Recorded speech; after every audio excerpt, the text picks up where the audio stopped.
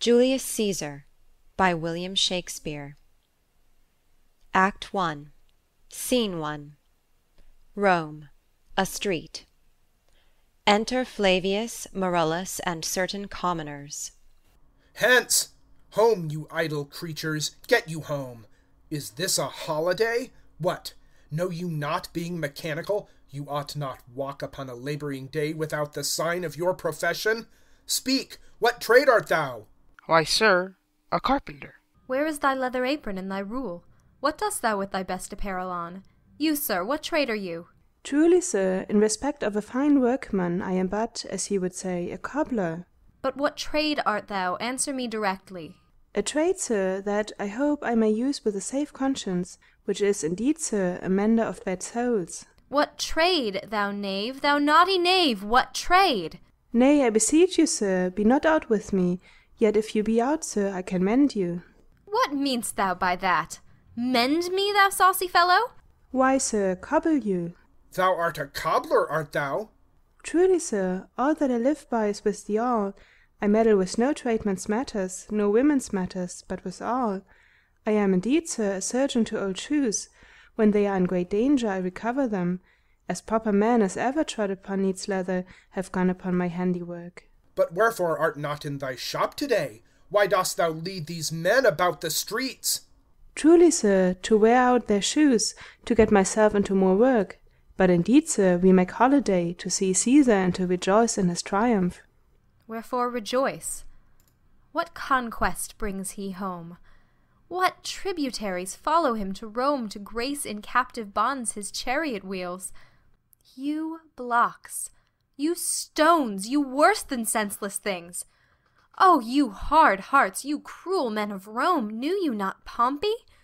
Many a time and oft have you climbed up to walls and battlements, to towers and windows, yea, to chimney tops, your infants in your arms, and there have sat the livelong day, with patient expectation to see great Pompey pass the streets of Rome.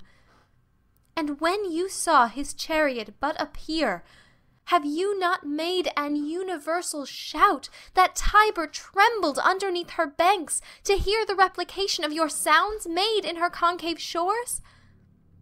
And do you now put on your best attire? And do you now cull out a holiday?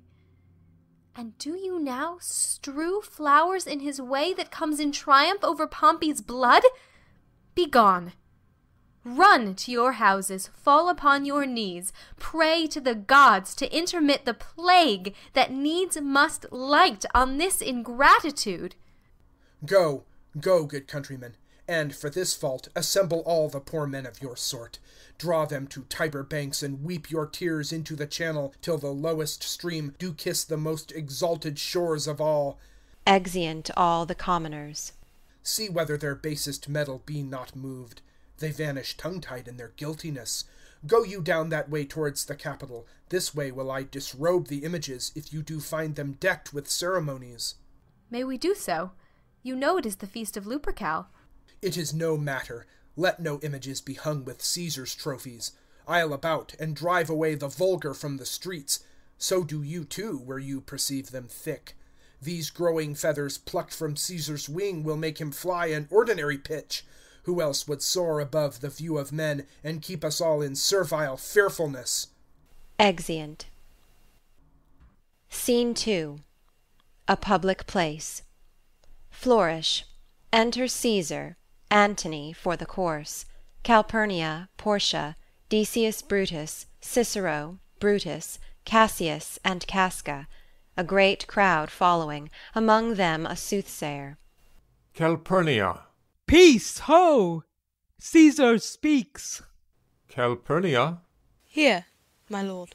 Stand you directly in Antonius's way when he doth run his course. Antonius. Caesar, my lord. Forget not in your speed, Antonius, to touch Calpurnia. For our elders say the baron, touched in this holy chase, shake off their sterile curse. I shall remember. When Caesar says do this, it is performed. Set on, and leave no ceremony out. Flourish. Caesar! Ha! Who calls? Bid every noise be still. Peace yet again. Who is it in the press that calls on me? I hear a tongue shriller than all the music cry, Caesar! Speak, Caesar is turned to hear. Beware the Ides of March! What man is that? A soothsayer bids you beware the Ides of March. Set him before me, let me see his face. Fellow, come from the throng. Look upon Caesar. What sayest thou to me now? Speak once again. Beware the Ides of March. He is a dreamer, let us leave him. Pass. Senate. Exeunt all except Brutus and Cassius. Will you go see the order of the course? Not I. I pray you do. I am not gamesome. I do lack some part of that quick spirit that is in Antony. Let me not hinder, Cassius, your desires. I'll leave you. Brutus, I do observe you now of late. I have not from your eyes that gentleness and show of love as I was wont to have. You bear too stubborn and too strange a hand over your friend that loves you. Cassius, be not deceived. If I have veiled my look, I turned the trouble of my countenance merely upon myself. Vexed I am of late with passions of some difference, conceptions only proper to myself, which give some soil perhaps to my behaviours. But let not therefore my good friends be grieved, among which number, Cassius, be you one, nor construe any further my neglect than that poor Brutus, with himself at war, forgets the shows of love to other men. Then, Brutus, I have much mistook your passion, by means whereof this breast of mine hath buried thoughts of great value, worthy cogitations. Tell me, good Brutus, can you see your face? No, Cassius, for the eye sees not itself, but by reflection, by some other things. 'Tis just, and it is very much lamented, Brutus, that you have no such mirrors as will turn your hidden worthiness into your eye, that you might see your shadow. I have heard where many of the best respect in Rome, except immortal Caesar, speaking of Brutus, and groaning underneath this age's yoke, have wished that noble Brutus had his eyes. Into what dangers would you lead me, Cassius, that you would have me seek into myself for that which is not in me? Therefore, good Brutus, be prepared to hear. And, since you know you cannot see yourself so well as by reflection, I, your glass, will modestly discover to yourself that of yourself which you yet know not of. And be not jealous on me, gentle Brutus. Were I a common laugher, or did use to stale with ordinary oaths my love to every new protester, if you know that I do fawn on men and hug them hard, and after scandal them, or if you know that I profess myself in banqueting to all the rout, then hold me dangerous. Flourish and shout. What means all this shouting? I do fear the people choose Caesar for their king. I do you fear it? Then must I think you would not have it so. I would not, Cassius, yet I love him well. But wherefore do you hold me here so long? What is it that you would impart to me? If it be aught toward the general good, set honour in one eye and death in the other, and I will look on both indifferently.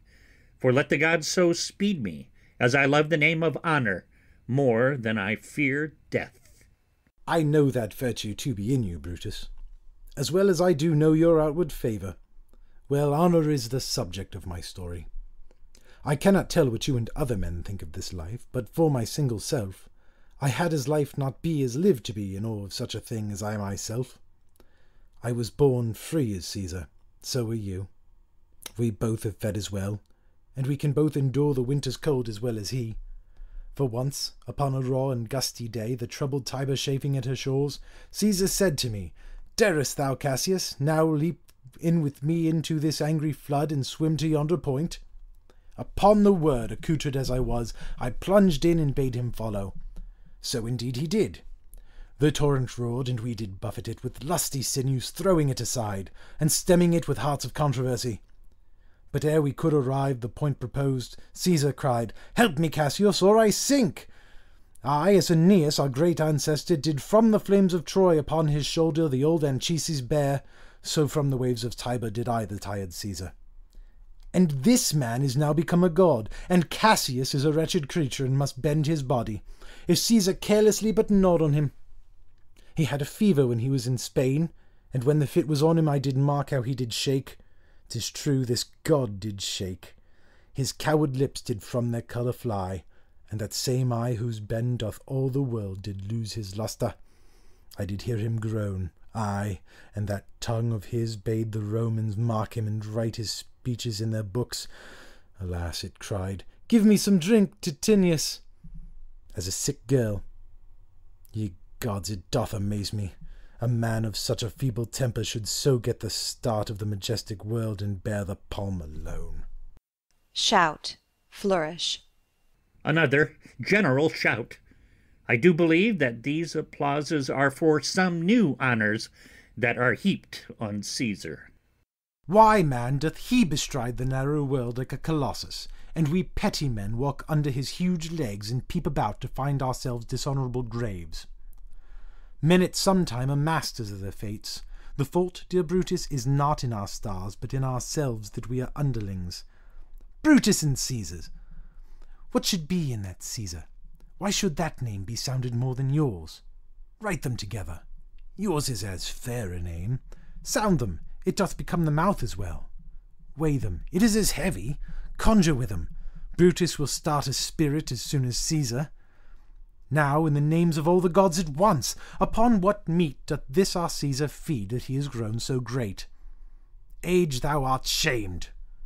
Rome, thou hast lost the breed of noble bloods. When went there by an age since the great flood but it was famed with more than one man? When could they say till now, that talked of Rome, that her wide walls encompassed but one man? Now is it Rome indeed, and room enough, when there is in it but one only man? Oh, you and I have heard our fathers say there was a Brutus once, that would have brooked the eternal devil to keep his state in Rome as easily as a king. That you do love me, I am nothing jealous. What you would work with me, I have some aim. How I have thought of this and of these times, I shall recount hereafter. For this present, I would not, so with love I might entreat you, be any further moved. What you have said, I will consider. What you have to say, I will with patience hear, and find a time both meet to hear and answer such high things. Till then, my noble friend, chew upon this. Brutus had rather be a villager than to repute himself a son of Rome, under these hard conditions, as this time is like to lay upon us. I am glad that my weak words have struck but this much show of fire from Brutus. The games are done, and Caesar is returning.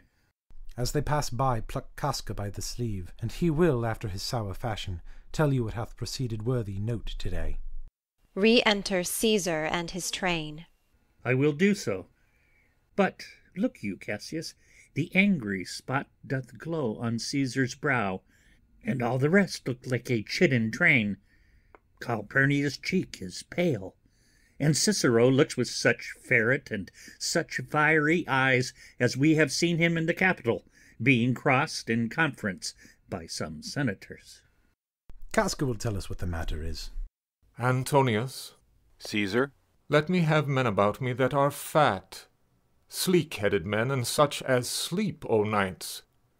Yond Cassius has a lean and hungry look, he thinks too much. Such men are dangerous. Fear him not, Caesar, he's not dangerous. He is a noble Roman, and well given. Would he were fatter, but I fear him not. Yet if my name were liable to fear, I do not know the man I should avoid so soon as that spare Cassius. He reads much. He is a great observer, and he looks quite through the deeds of men. He loves no plays, as thou dost, Antony. He hears no music, seldom he smiles, and smiles in such a sort as if he mocked himself and scorned his spirit that could be moved to smile at anything. Such men as he be never at heart's ease, whiles they behold a greater than themselves, and therefore are they very dangerous. I rather tell thee what is to be feared than what I fear, for always I am Caesar. Come on my right hand, for this ear is deaf, and tell me truly what thou thinkst of him. Senate. Exeunt Caesar and all his train, but Casca. You pulled me by the cloak. Would you speak with me? Ay, Casca, tell us what hath chanced today, that Caesar looks so sad. Why, you were with him, were you not? I should not then ask Casca what had chanced. Why, there was a crown offered him, and being offered him, he put it by with the back of his hand, thus. And then the people fell a-shouting. What was the second noise for? Why, for that too. They shouted thrice. What was the last cry for? Why, for that too. Was the crown offered him thrice? Ay, marry, wast, and he put it by thrice, every time gentler than other, and at every putting by mine honest neighbours shouted. Who offered him the crown? Why, Antony. Tell us the manner of it, gentle Casca. I can as well be hanged as tell the manner of it. It was mere foolery, I did not mark it.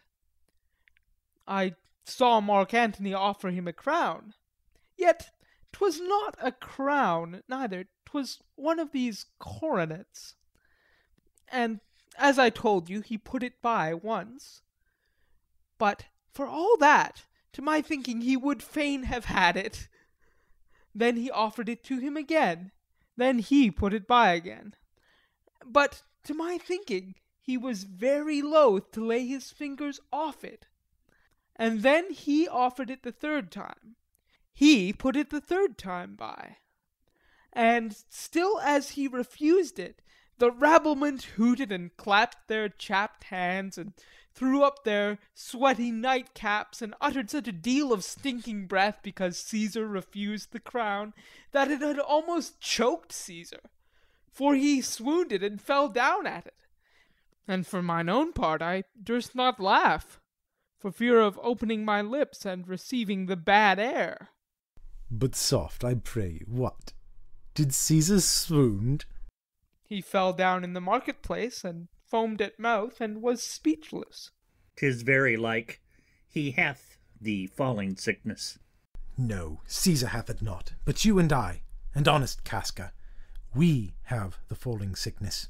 I know not what you mean by that, but I am sure Caesar fell down.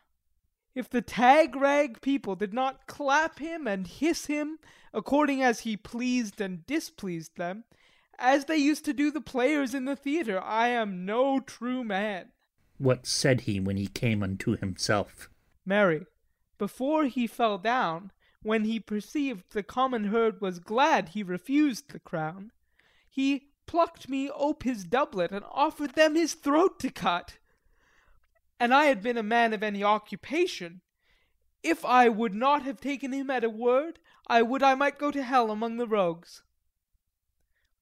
And so he fell. When he came to himself again, he said, if he had done or said anything amiss, he desired their worships to think it was his infirmity. 3 or 4 wenches, where I stood, cried, Alas, good soul! And forgave him with all their hearts. But there's no heed to be taken of them. If Caesar had stabbed their mothers, they would have done no less. And after that he came, thus sad, away. Ay. Did Cicero say anything? Ay, he spoke Greek. To what effect? Nay, and I tell you that, I'll ne'er look you in the face again.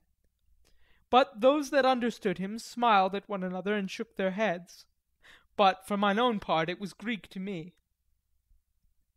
I could tell you more news too. Marullus and Flavius, for pulling scarfs off Caesar's images, are put to silence. Fare you well, there was more foolery yet, if I could remember it. Will you sup with me tonight, Casca? No, I'm promised forth. Will you dine with me tomorrow? Ay, if I be alive, and your mind hold, and your dinner worth the eating. Good. I will expect you. Do so. Farewell, both. Exit. What a blunt fellow is this grown to be! He was quick metal when he went to school. So is he now in execution of any bold and noble enterprise. However, he puts on this tardy form. This rudeness is a sauce to his good wit, which gives men's stomach to digest his words with better appetite. And so it is. For this time I will leave you. Tomorrow, if you please to speak with me, I will come home to you. Or, if you will, come home to me, and I will wait for you. I will do so. Till then, think of the world. Exit Brutus. Well, Brutus, thou art noble. Yet I see thy honourable metal may be wrought from that it is disposed. Therefore it is a meet that noble minds keep ever with their likes, for who so firm that cannot be seduced? Caesar doth bear me hard, but he loves Brutus. If I were Brutus now, and he were Cassius, he should not humour me. I will this night in several hands in at his windows throw, as if they came from several citizens, writings all tending to the great opinion that Rome holds of his name, wherein obscurely Caesar's ambition shall be glanced at. And after this, let Caesar seat him sure, for we will shake him, or worse days endure. Exit. Scene 3. The same, a street. Thunder and lightning. Enter from opposite sides Casca with his sword drawn, and Cicero. Good even, Casca. Brought you Caesar home? Why are you breathless? And why stare you so? Are you not moved when all the sway of earth shakes like a thing unfirm? Oh, Cicero, I have seen tempests, when the scolding winds have rived the knotty oaks, and I have seen the ambitious ocean swell and rage and foam, to be exalted with the threatening clouds, but never till tonight, never till now did I go through a tempest dropping fire. Either there is a civil strife in heaven, or else the world, too saucy with the gods, incenses them to send destruction. Why, saw you anything more wonderful? A common slave, you know him well by sight, held up his left hand, which did flame and burn like 20 torches joined, and yet his hand, not sensible of fire, remained unscorched. Besides, I have not since put up my sword.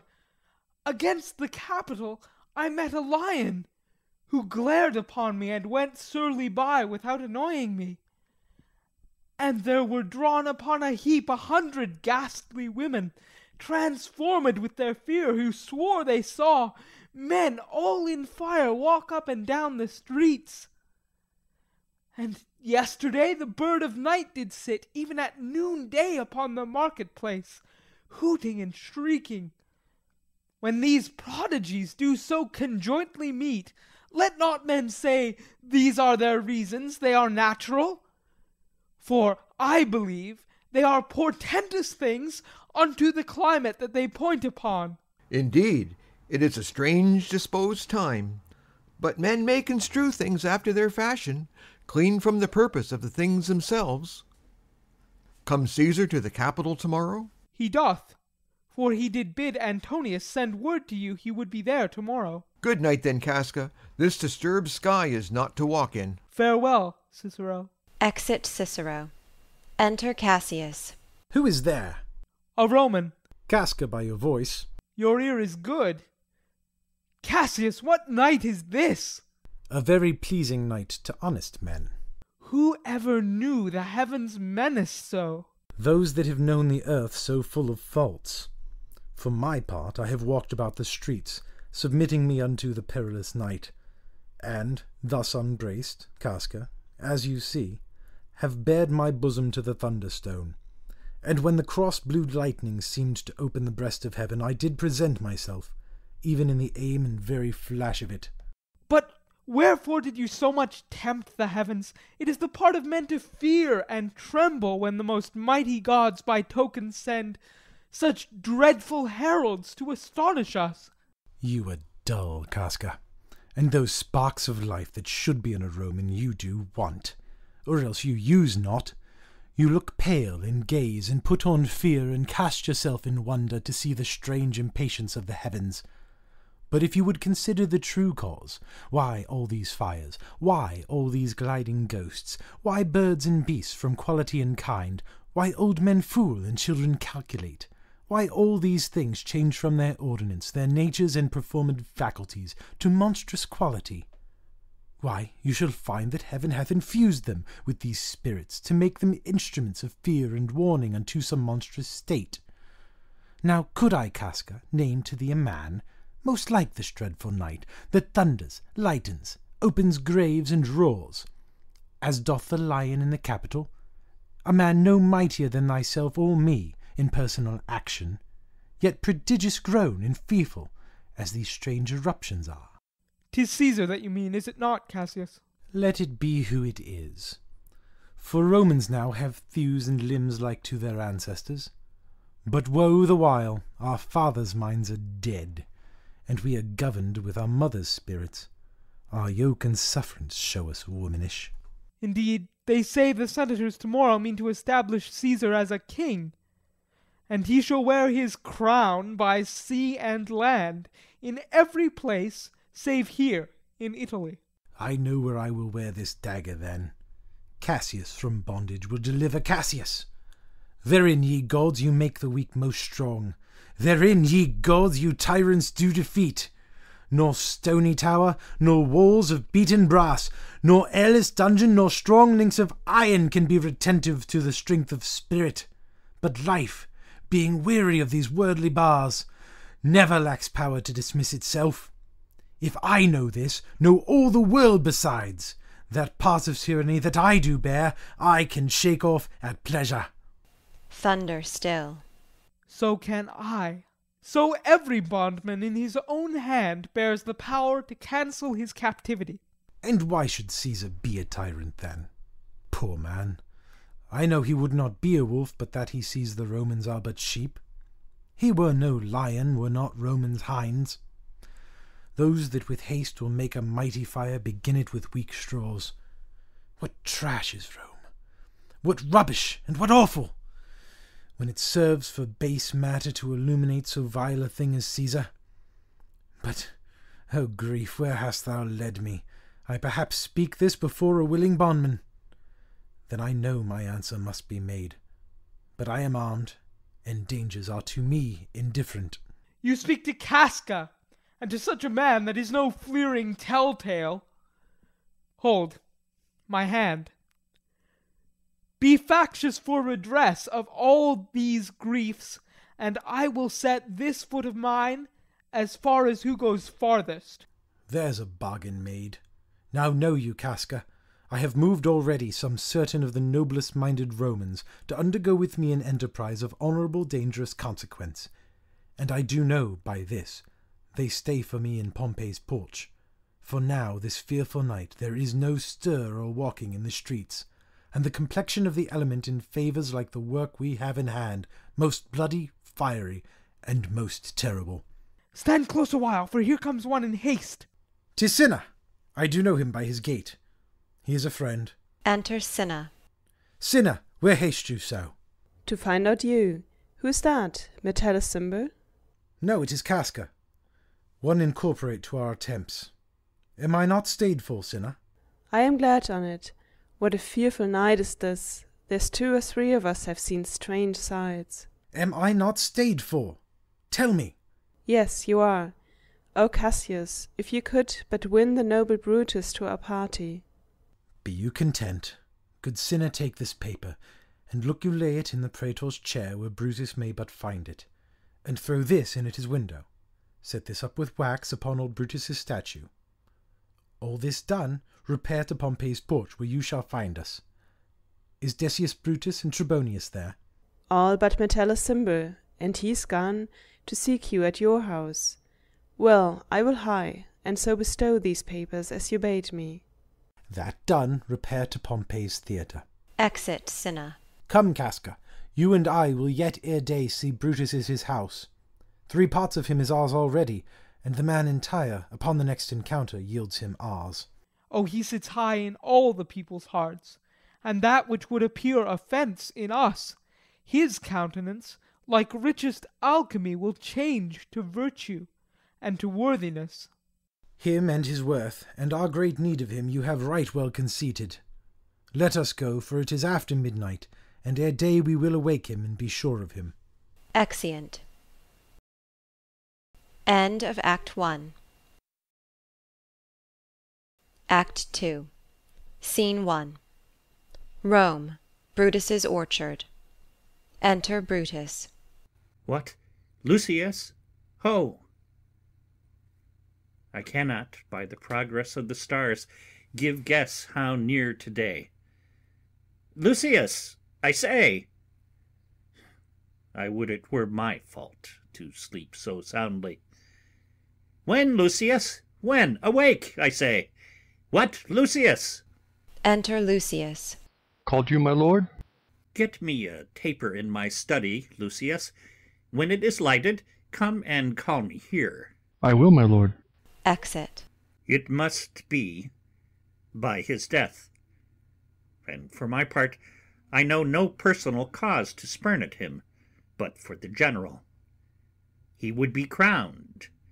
How that might change his nature, there's the question. It is the bright day that brings forth the adder, and that craves wary walking. Crown him, that, and then I grant we put a sting in him, that at his will he may do danger with. The abuse of greatness is when it disjoins remorse from power, and to speak truth of Caesar, I have not known when his affection swayed more than his reason.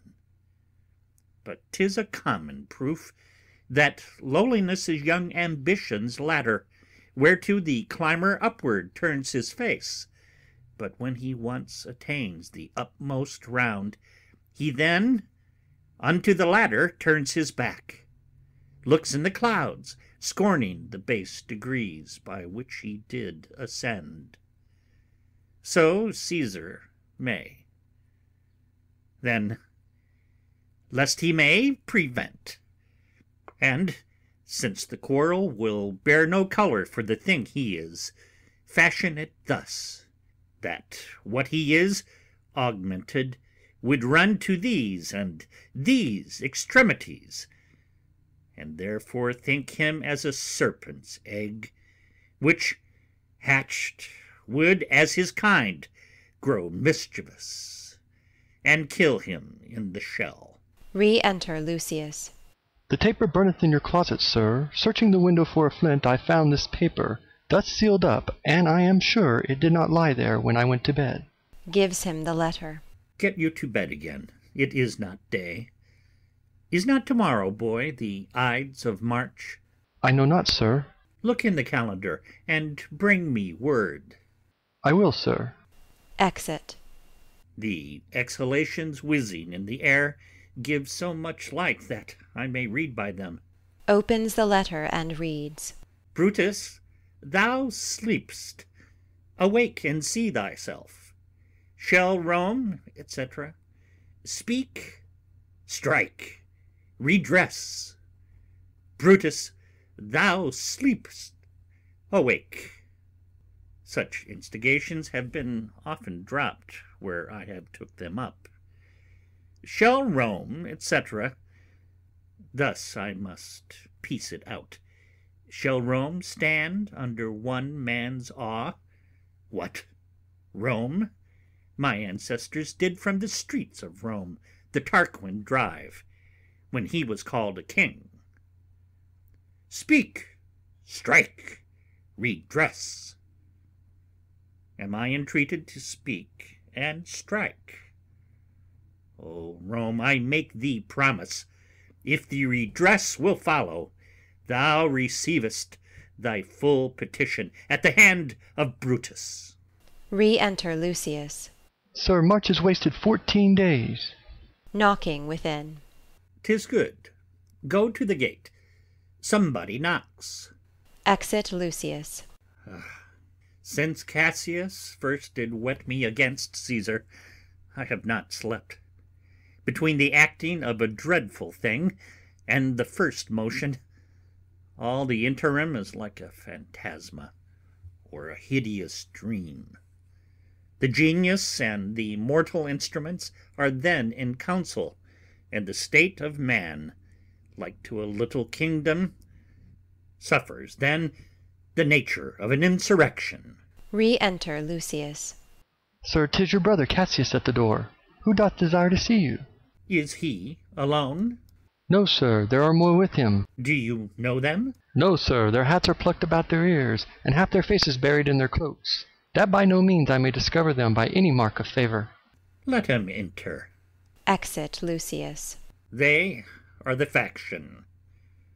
O conspiracy, shamest thou to show thy dangerous brow by night, when evils are most free? O then by day, where wilt thou find a cavern dark enough to mask thy monstrous visage? Seek none conspiracy. Hide it in smiles and affability. For if thou path thy native semblance on, not Erebus itself were dim enough to hide thee from prevention. Enter the conspirators, Cassius, Casca, Decius Brutus, Cinna, Metellus Cimber, and Trebonius. I think we are too bold upon your rest. Good morrow, Brutus, do we trouble you? I have been up this hour, awake all night. Know I these men that come along with you? Yes, every man of them, and no man here but honours you, and every one doth wish you had but that opinion of yourself which every noble Roman bears of you. This is Trebonius. He is welcome hither. This Decius Brutus. He is welcome too. This Casca, this Cinna, and this Metellus Cimber. They are all welcome. What watchful cares do interpose themselves betwixt your eyes and night? Shall I entreat a word? Brutus and Cassius whisper. Here lies the east. Doth not the day break here? No. Oh, pardon, sir, it does, and yon grey lines that thread the clouds are messengers of day. You shall confess that you are both deceived. Here, as I point my sword, the sun arises, which is a great way growing on the south, weighing the youthful season of the year. Some 2 months hence, up higher toward the north, he first presents his fire, and the high east stands as the capital directly here. Give me your hands all over, one by one. And let us swear our resolution. No, not an oath. If not the face of men, the sufferance of our souls, the time's abuse, if these be motives weak, break off betimes, and every man hence to his idle bed. So let high-sighted tyranny range on, till each man drop by lottery. But if these, as I'm sure they do, bear fire enough to kindle cowards and to steal with valour the melting spirits of women, then, countrymen, what need we any spur but our own cause to prick us to redress? What other bond than secret Romans that have spoken the word and will not palter? And what other oath than honesty to honesty engaged, that this shall be, or we will fall for it? Swear, priests and cowards and men cautelous, old feeble carrions and such suffering souls that welcome wrongs. Unto bad causes swear such creatures as men doubt, but do not stain the even virtue of our enterprise, nor the insuppressive metal of our spirits. To think that of our cause or our performance did need an oath, when every drop of blood that every Roman bears, and nobly bears, is guilty of a several bastardy, if he do break the smallest particle of any promise that hath passed from him. But what of Cicero? Shall we sound him? I think he will stand very strong with us. Let us not leave him out. No, by no means. Oh, let us have him, for his silver hairs will purchase us a good opinion, and by men's voices to command our deeds. It shall be said, by his judgment ruled our hands. Our youths and wildness shall no whit appear, but all be buried in his gravity. Oh, name him not. Let us not break with him, for he will never follow anything that other men begin. Then leave him out. Indeed, he is not fit. Shall no man else be touched but only Caesar? Decius, well urged. I think it is not meet Mark Antony, so well beloved of Caesar, should outlive Caesar. We shall find of him a shrewd contriver, and you know his means, if he improve them, may well stretch so far as to annoy us all. Which to prevent, let Antony and Caesar fall together. Our course will seem too bloody, Caius Cassius, to cut the head off and then hack the limbs, like wrath in death and envy afterwards. For Antony is but a limb of Caesar. Let us be sacrificers, but not butchers, Caius. We all stand up against the spirit of Caesar, and in the spirit of men there is no blood. Oh, that we then could come by Caesar's spirit, and not dismember Caesar. But, alas, Caesar must bleed for it. And, gentle friends, let's kill him boldly, but not wrathfully. Let's carve him as a dish fit for the gods, not hew him as a carcass fit for hounds. And let our hearts, as subtle masters do, stir up their servants to an act of rage, and after seem to chide 'em. This shall make our purpose necessary and not envious, which so appearing to the common eyes, we shall be called purgers, not murderers. And for Mark Antony, think not of him, for he can do no more than Caesar's arm when Caesar's head is off. Yet I fear him, for in the engrafted love he bears to Caesar. Alas, good Caius, do not think of him. If he loves Caesar, all that he can do is to himself. Take thought and die for Caesar. And that were much he should, for he is given to sports, to wildness, and much company. There is no fear in him. Let him not die, for he will live, and laugh at this hereafter. Clock strikes. Peace. Count the clock. The clock hath stricken 3. 'Tis time to part. But it is doubtful yet whether Caesar will come forth today or no, for he is superstitious grown of late, quite from the main opinion he held once of fantasy, of dreams and ceremonies. It may be these apparent prodigies, the unaccustomed terror of this night, and the persuasion of his augurers may hold him from the Capitol today. Never fear that. If he be so resolved, I cannot sway him, for he loves to hear that unicorns may be betrayed with trees, and bears with glasses, elephants with holes, lions with toils, and men with flatterers. But when I tell him he hates flatterers, he says he does, being then most flattered. Let me work, for I can give his humour the true bent, and I will bring him to the Capitol. Nay, we will all of us be there to fetch him. By the 8th hour. Is that the uttermost? Be that the uttermost, and fail not then. Caius Ligarius doth bear Caesar hard, who rated him for speaking well of Pompey. I wonder none of you have thought of him. Now, good Metellus, go along by him. He loves me well, and I have given him reasons.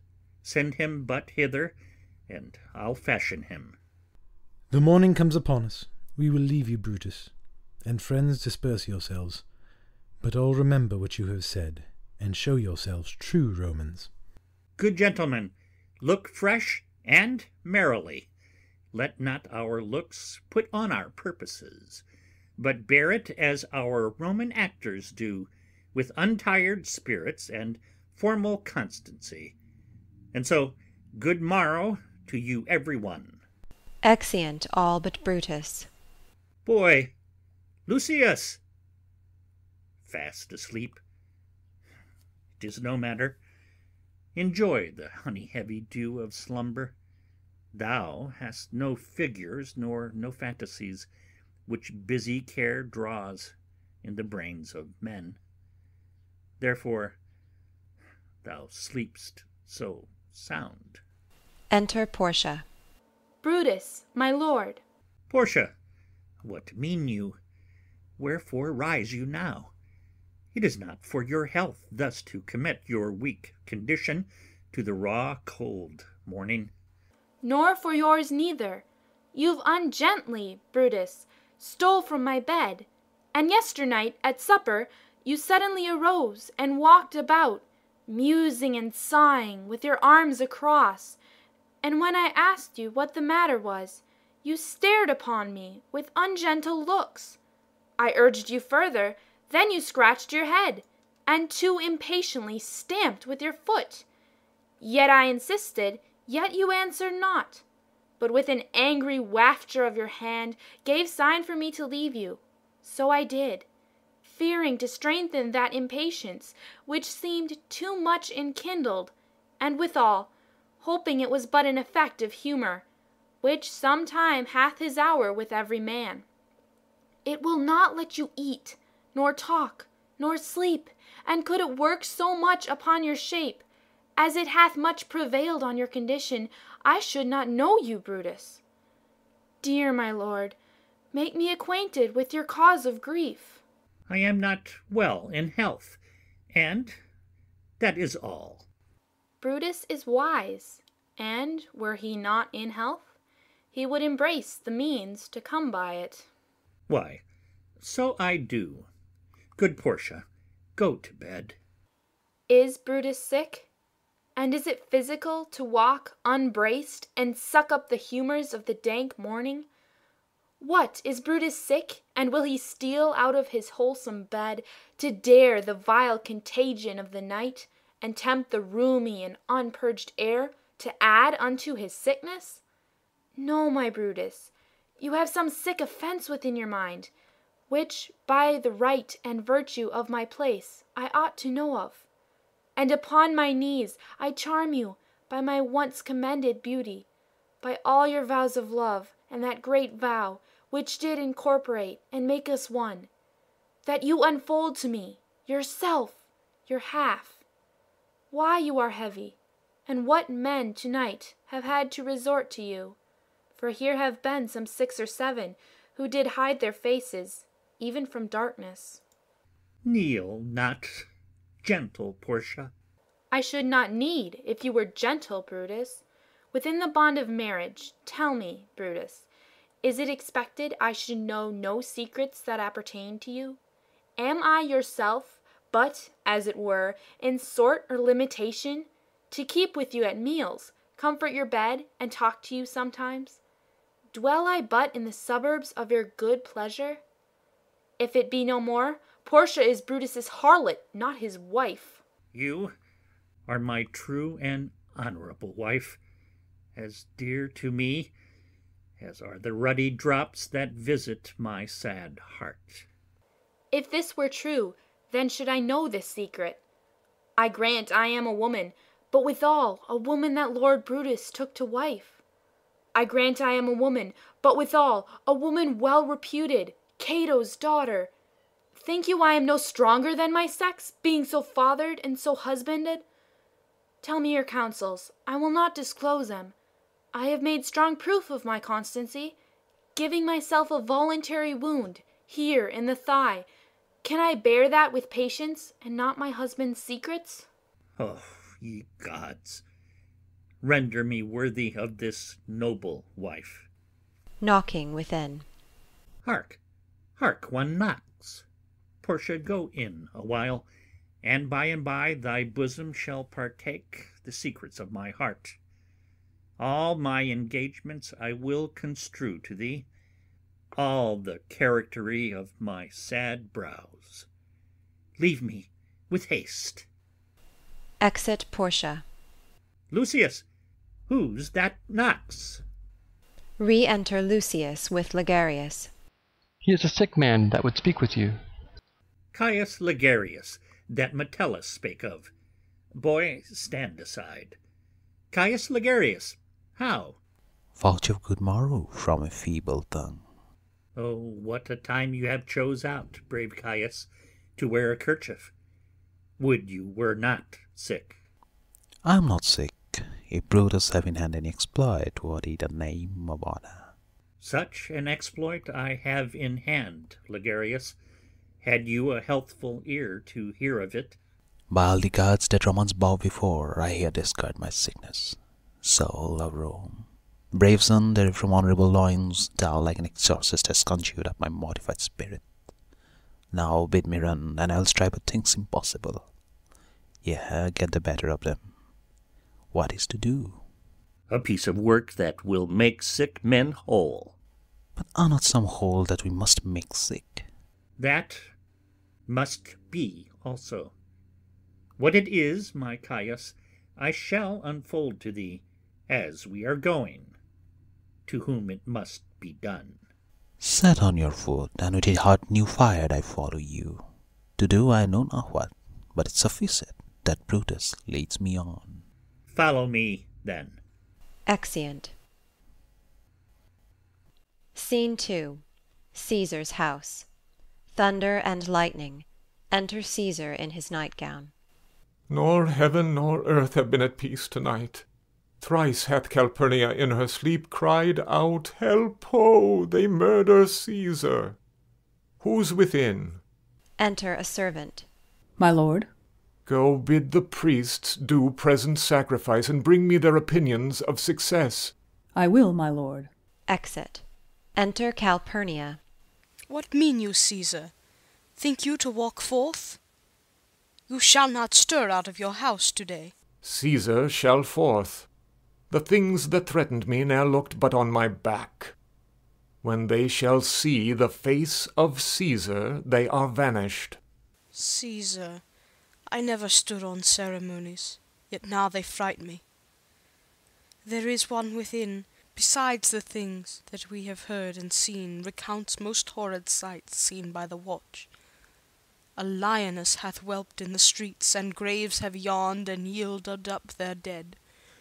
Fierce fiery warriors fought upon the clouds in ranks and squadrons and right form of war, which drizzled blood upon the Capitol. The noise of battle hurtled in the air, horses did neigh, and dying men did groan, and ghosts did shriek, and squeal about the streets. O Caesar, these things are beyond all use, and I do fear them. What can be avoided whose end is purposed by the mighty gods? Yet Caesar shall go forth, for these predictions are to the world in general as to Caesar. When beggars die, there are no comets seen. The heavens themselves blaze forth the death of princes. Cowards die many times before their deaths. The valiant never taste of death but once. Of all the wonders that I yet have heard, it seems to me the most strange that men should fear, seeing that death, a necessary end, will come when it will come.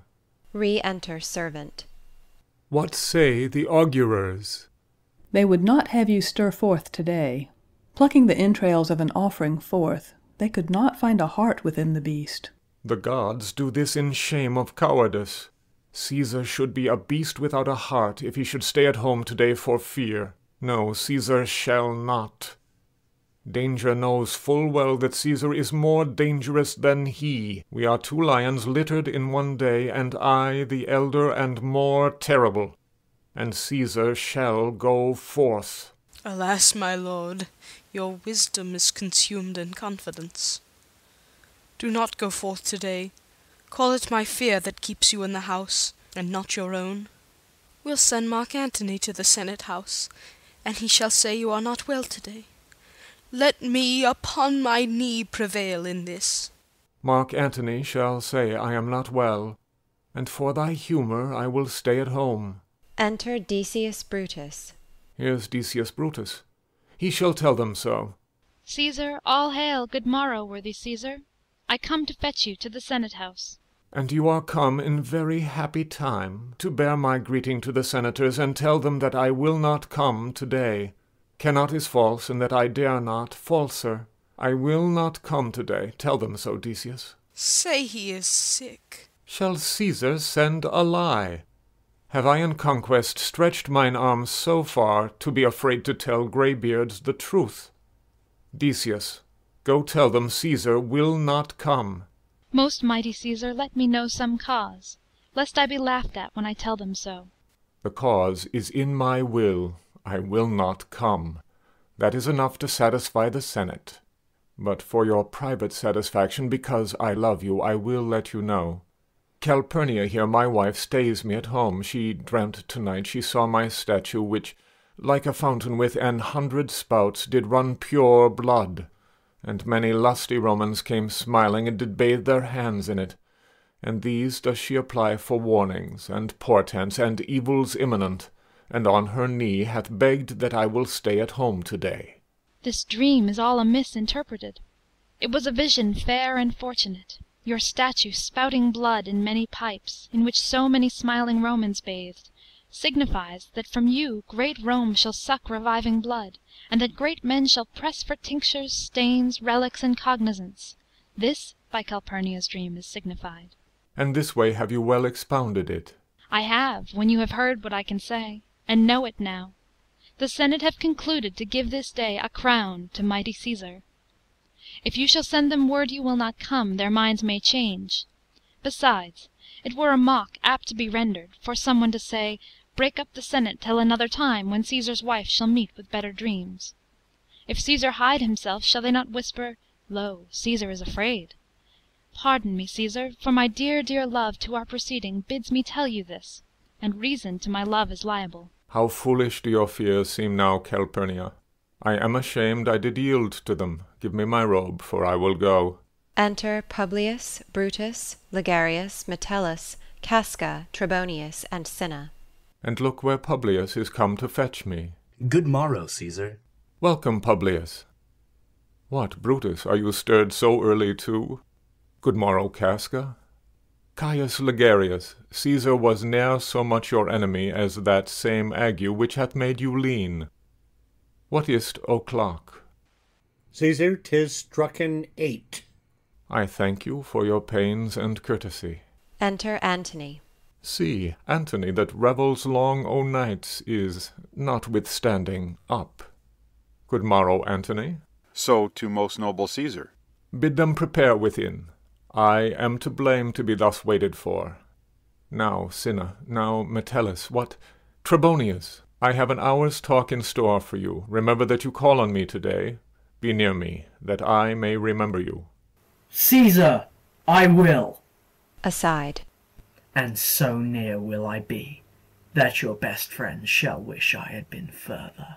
Good friends, go in and taste some wine with me, and we, like friends, will straightway go together. Aside. That every like is not the same. O Caesar, the heart of Brutus yearns to think upon. Exeunt. Scene 3. A street near the Capitol. Enter Artemidorus, reading a paper. Caesar, beware of Brutus. Take heed of Cassius. Come not near Casca. Have an eye to Cinna. Trust not Trebonius. Mark well Metellus, Cimber. Decius Brutus loves thee not.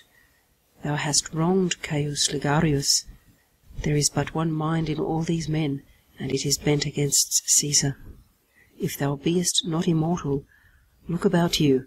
Security gives way to conspiracy. The mighty gods defend thee.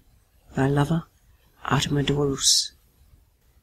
Here will I stand till Caesar pass along, and as a suitor will I give him this. My heart laments that virtue cannot live out of the teeth of emulation. If thou read this, O Caesar, thou mayst live. If not, the fates with traitors do contrive. Exit. Scene 4. Another part of the same street, before the house of Brutus. Enter Portia and Lucius. I prithee, boy, run to the Senate house. Stay not to answer me, but get thee gone. Why dost thou stay? To know my errand, madam. I would have had thee there and here again, ere I can tell thee what thou shouldst do there. O Constancy, be strong upon my side. Set a huge mountain 'tween my heart and tongue. I have a man's mind, but a woman's might. How hard it is for woman to keep counsel. Art thou here yet? Madam, what should I do? Run to the capital and nothing else? And so return to you and nothing else? Yes, bring me word, boy, if thy lord look well, for he went sickly forth. And take good note what Caesar doth, what suitors press to him. Hark, boy, what noise is that? I hear none, madam. Prithee, listen well. I heard a bustling rumour, like a fray, and the wind brings it from the capital. Sooth, madam, I hear nothing. Enter the soothsayer. Come hither, fellow. Which way hast thou been? At mine own house, good lady. What is't o'clock? About the 9th hour, lady. Is Caesar yet gone to the capital? Madam, not yet. I go to take my stand, to see him pass unto the capital. Thou hast some suit to Caesar, hast thou not? That I have, lady. If it will please Caesar to be so good to Caesar as to hear me, I shall beseech him to befriend himself. Why? Knowest thou any harms intended toward him? None that I know will be, much that I fear may chance. Good morrow to you. Here the street is narrow, the throng that follows Caesar at the heels, of senators, of praetors, common suitors, will crowd a feeble man almost to death. I'll get me to a place more void, and there speak to great Caesar as he comes along. Exit. I must go in. Ay me, how weak a thing the heart of woman is. O Brutus, the heavens speed thee in thine enterprise. Sure, the boy heard me. Brutus hath a suit that Caesar will not grant. Oh, I grow faint. Run, Lucius, and commend me to my lord. Say I am merry, come to me again, and bring me word what he doth say to thee. Exeunt severally. End of Act 2. Act 3. Scene 1. Rome, before the Capitol, the Senate sitting above. A crowd of people, among them Artemidorus and the soothsayer. Flourish. Enter Caesar, Brutus, Cassius, Casca, Decius Brutus, Metellus Cimber, Trebonius, Cinna, Antony, Lepidus, Popilius, Publius, and others.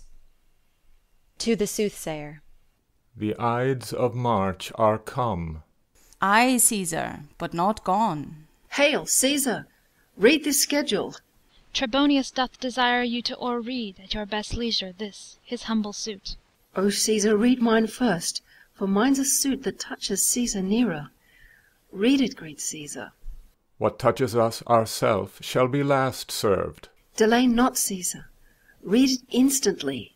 What, is the fellow mad? Sirrah, give place. What, urge your petitions in the street? Come to the Capitol. Caesar goes up to the Senate house, the rest following. I wish your enterprise today may thrive. What enterprise, Popilius? Fare you well. Advances to Caesar. What said Popilius Lena? He wished today our enterprise might thrive. I fear our purpose is discovered. Look how he makes to Caesar. Mark him. Casca, be sudden, for we fear prevention. Brutus, what shall be done? If this be known, Cassius or Caesar never shall turn back, for I will slay myself. Cassius, be constant. Popilius Lena speaks not of our purposes, for look, he smiles, and Caesar doth not change. Trebonius knows his time, for look you, Brutus, he draws Mark Antony out of the way. Exeunt Antony and Trebonius. Where is Metellus Cimber? Let him go, and presently prefer his suit to Caesar. He is addressed. Press near, and second him. Casca, you are the first that rears your hand. Are we all ready? What is now amiss that Caesar and his senate must redress? Most high, most mighty, and most puissant Caesar, Metellus Clamor throws before thy seat an humble heart. Kneeling. I must prevent thee, Cimber. These couchings and these lowly courtesies might fire the blood of ordinary men, and turn pre-ordinance and first decree into the law of children. Be not fond to think that Caesar bears such rebel blood that will be thawed from the true quality with that which melteth fools. I mean sweet words, low crooked curtsies, and base spaniel fawning. Thy brother by decree is banished. If thou dost bend and pray and fawn for him, I spurn thee like a cur out of my way. No, Caesar doth not wrong, nor without cause will he be satisfied. Is there no voice more worthy than my own, to sound more sweetly in great Caesar's ear, for the repealing of my banished brother? I kiss thy hand, but not in flattery, Caesar, desiring thee that Publius Sember may have an immediate freedom of repeal. What, Brutus? Pardon, Caesar, Caesar, pardon, as low as to thy foot doth Cassius fall, to beg enfranchisement for Publius Sember. I could be well moved if I were as you. If I could pray to move, prayers would move me, but I am constant as the northern star, of whose true fixed and resting quality there is no fellow in the firmament. The skies are painted with unnumbered sparks, they are all fire, and every one doth shine. But there's but one in all doth hold his place. So in the world 'tis furnished well with men, and men are flesh and blood and apprehensive. Yet in the number I do know but one that unassailable holds on his rank unshaked of motion, and that I am he. Let me a little show it even in this, that I was constant Cimber should be banished, and constant do remain to keep him so. O Caesar! Hence, wilt thou lift up Olympus? Great Caesar! Doth not Brutus bootless kneel? Speak, hands, for me! Casca first, then the other conspirators, and Brutus stabs Caesar. Et tu, Brute. Then fall, Caesar. Dies. Liberty, freedom, tyranny is dead. Run hence, proclaim, cry it about the streets. Some to the common pulpits and cry out liberty, freedom, and enfranchisement. People and senators, be not affrighted. Fly not. Stand stiff. Ambition's debt is paid. Go to the pulpit, Brutus. And Cassius too. Where's Publius? Here, quite confounded with this mutiny. Stand fast together, lest some friend of Caesar's should chance. Talk not of standing. Publius, good cheer. There is no harm intended to your person, nor to no Roman else. So tell them, Publius. And leave us, Publius, lest that the people rushing on us should do your age some mischief. Do so, and let no man abide this deed, but we, the doers. Re-enter Trebonius. Where is Antony? Fled to his house amazed. Men, wives, and children stare, cry out and run, as it were doomsday. Fates, we will know your pleasures. That we shall die we know. 'Tis but the time, and drawing days out, that men stand upon. Why, he that cuts off 20 years of life cuts off so many years of fearing death. Grant that, and then is death a benefit. So are we Caesar's friends, that have abridged his time of fearing death. Stoop, Romans, stoop, and let us bathe our hands in Caesar's blood, up to the elbows, and besmear our swords. Then walk we forth even to the marketplace, and waving our red weapons o'er our heads, let's all cry, Peace, freedom, and liberty. Stoop then and wash. How many ages hence shall this our lofty scene be acted over in states unborn and accents yet unknown? How many times shall Caesar bleed in sport, that now on Pompey's basis lies along, no worthier than the dust? So oft as that shall be, so often shall the not of us be called the men that gave their country liberty. What, shall we forth? Ay, every man away. Brutus shall lead, and we will grace his heels with the most boldest and best hearts of Rome. Enter a servant. Soft, who comes here? A friend of Antony's. Thus, Brutus, did my master bid me kneel. Thus did Mark Antony bid me fall down. And being prostrate, thus he bade me say, Brutus is noble, wise, valiant, and honest. Caesar was mighty, bold, royal, and loving. Say, I love Brutus, and I honor him. Say, I feared Caesar, honored him, and loved him. If Brutus will vouchsafe that Antony may safely come to him, and be resolved how Caesar hath deserved to lie in death, Mark Antony shall not love Caesar dead so well as Brutus living, but will follow the fortunes and affairs of noble Brutus through the hazards of this untrod state with all true faith. So says my master Antony. Thy master is a wise and valiant Roman. I never thought him worse. Tell him, so please him come unto this place, he shall be satisfied, and by my honour depart untouched. I'll fetch him presently. Exit. I know that we shall have him well to friend. I wish we may, but yet I have a mind that fears him much, and my misgivings still fall shrewdly to the purpose. Ah, but here comes Antony. Re-enter Antony. Welcome, Mark Antony.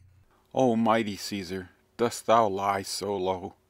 Are all thy conquests, glories, triumphs, spoils, shrunk to this little measure? Fare thee well. I know not, gentlemen, what you intend. Who else must be let blood? Who else is rank? If I myself, there is no hour so fit as Caesar's death hour, nor no instrument of half that worth as those your swords, made rich with the most noble blood of all this world. I do beseech ye, if you bear me hard, now, whilst your purpled hands do reek and smoke, fulfill your pleasure. Live 1,000 years, I shall not find myself so apt to die.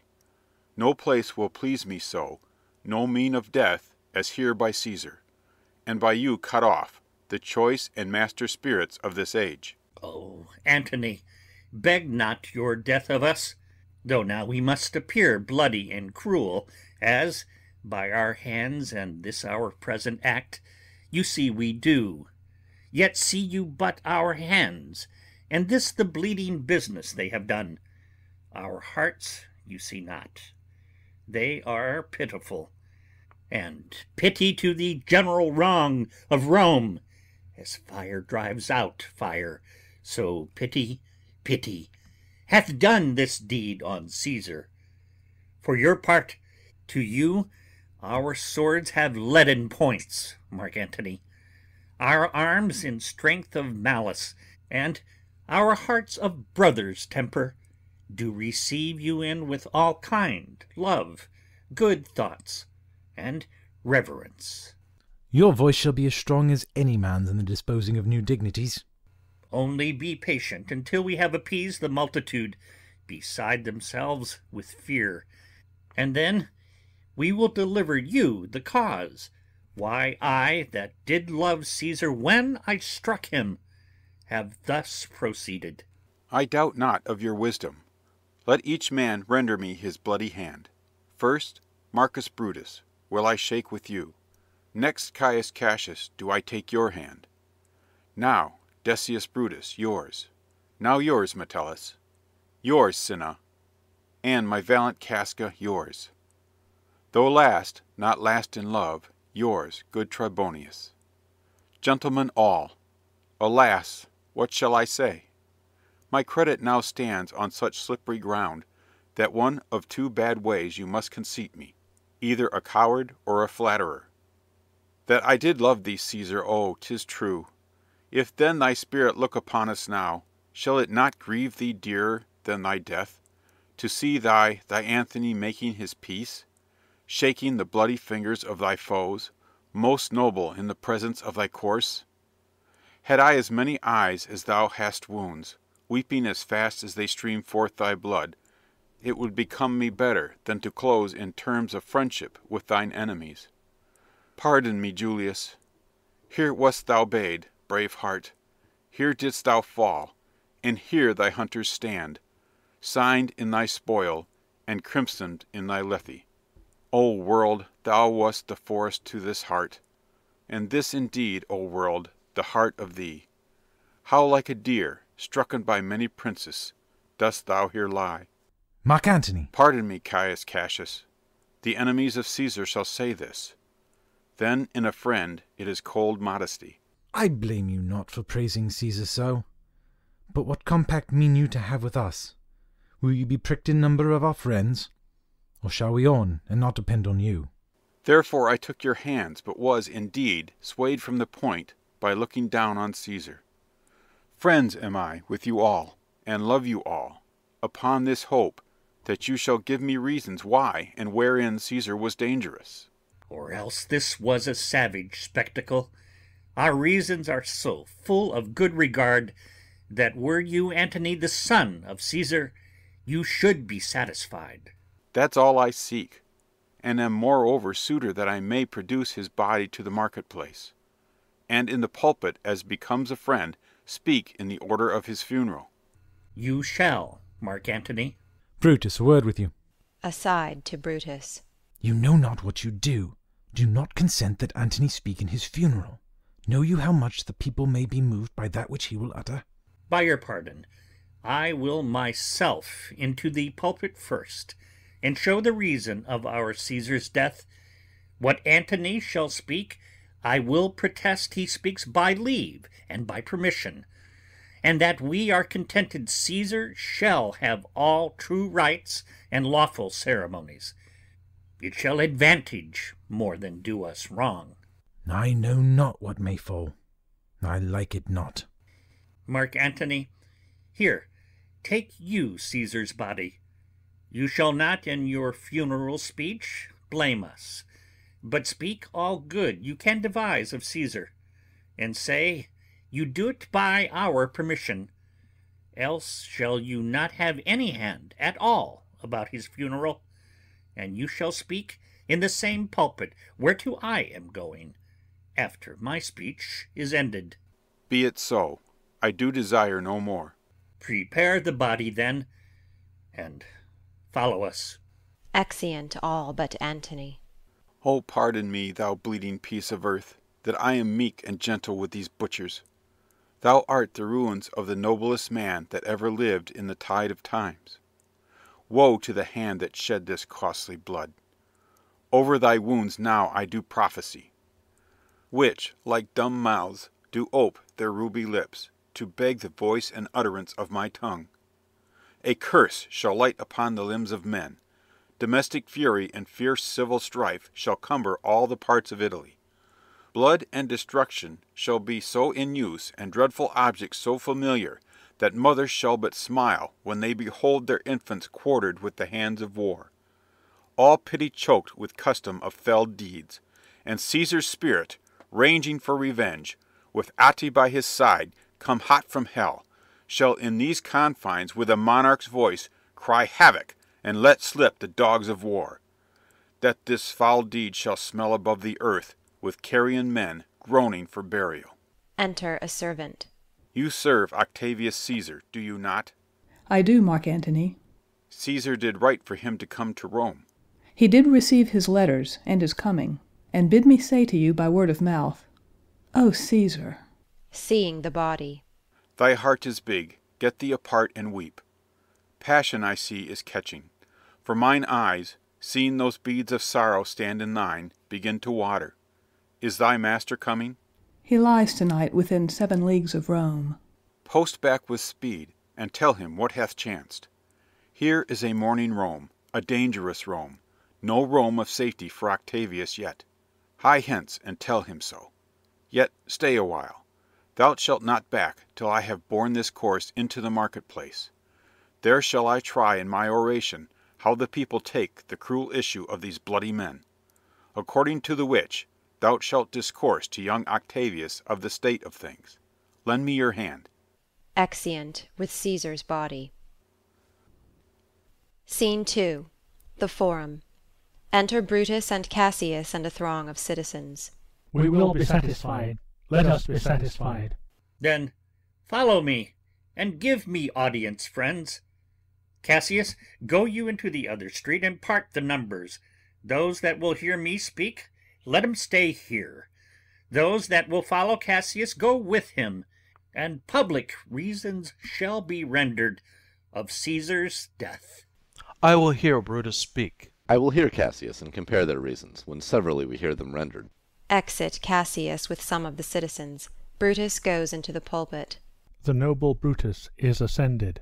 Silence. Be patient till the last.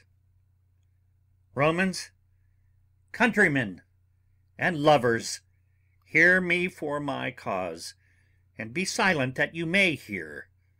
Believe me for mine honour, and have respect to mine honour, that you may believe. Censure me in your wisdom, and awake your senses, that you may the better judge. If there be any in this assembly, any dear friend of Caesar's, to him I say that Brutus's love to Caesar was no less than his. If then that friend demand why Brutus rose against Caesar, this is my answer. Not that I loved Caesar less, but that I loved Rome more. Had you rather Caesar were living and die all slaves, than that Caesar were dead, to live all free men? As Caesar loved me, I weep for him. As he was fortunate, I rejoice at it. As he was valiant, I honour him. But as he was ambitious, I slew him. There is tears for his love, joy for his fortune, honour for his valour, and death for his ambition. Who is here so base that would be a bondman? If any, speak, for him have I offended. Who is here so rude that would not be a Roman? If any, speak, for him have I offended. Who is here so vile that will not love his country? If any, speak, for him have I offended. I pause for a reply. None, Brutus, none. Then none have I offended. I have done no more to Caesar than you shall do to Brutus. The question of his death is enrolled in the Capitol, his glory not extenuated, wherein he was worthy, nor his offences enforced, for which he suffered death. Enter Antony and others with Caesar's body. Here comes his body, mourned by Mark Antony, who, though he had no hand in his death, shall receive the benefit of his dying, a place in the commonwealth, as which of you shall not? With this I depart, that as I slew my best lover for the good of Rome, I have the same dagger for myself, when it shall please my country to need my death. Live, Brutus, live, live! Bring him with triumph home unto his house. Give him a statue with his ancestors. Let him be Caesar. Caesar's better part shall be crowned in Brutus. We'll bring him to his house with shouts and clamours. My countrymen! Peace, silence. Brutus speaks. Peace, ho! Good countrymen, let me depart alone, and, for my sake, stay here with Antony. Do grace to Caesar's corpse, and grace his speech tending to Caesar's glories, which Mark Antony, by our permission, is allowed to make. I do entreat you, not a man depart, save I alone, till Antony have spoke. Exit. Stay, ho, and let us hear Mark Antony. Let him go up into the public chair.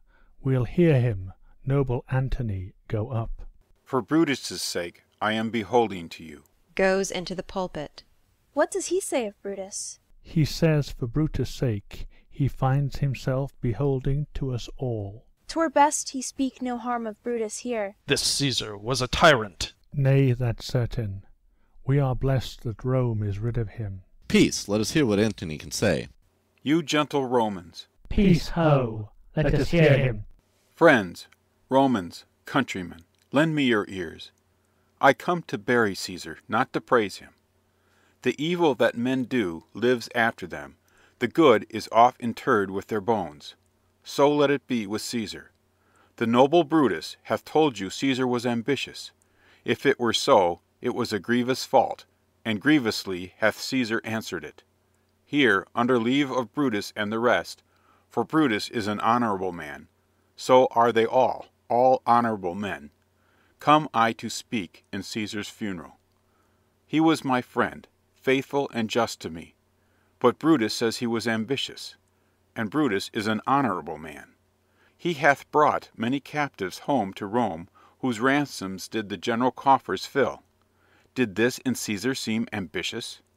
When that the poor have cried, Caesar hath wept. Ambition should be made of sterner stuff. Yet Brutus says he was ambitious, and Brutus is an honourable man. You all did see that on the Lupercal I thrice presented him a kingly crown, which he did thrice refuse. Was this ambition?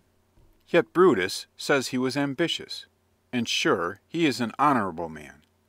I speak not to disprove what Brutus spoke, but here I am to speak what I do know. You all did love him once, not without cause. What cause withholds you, then, to mourn for him?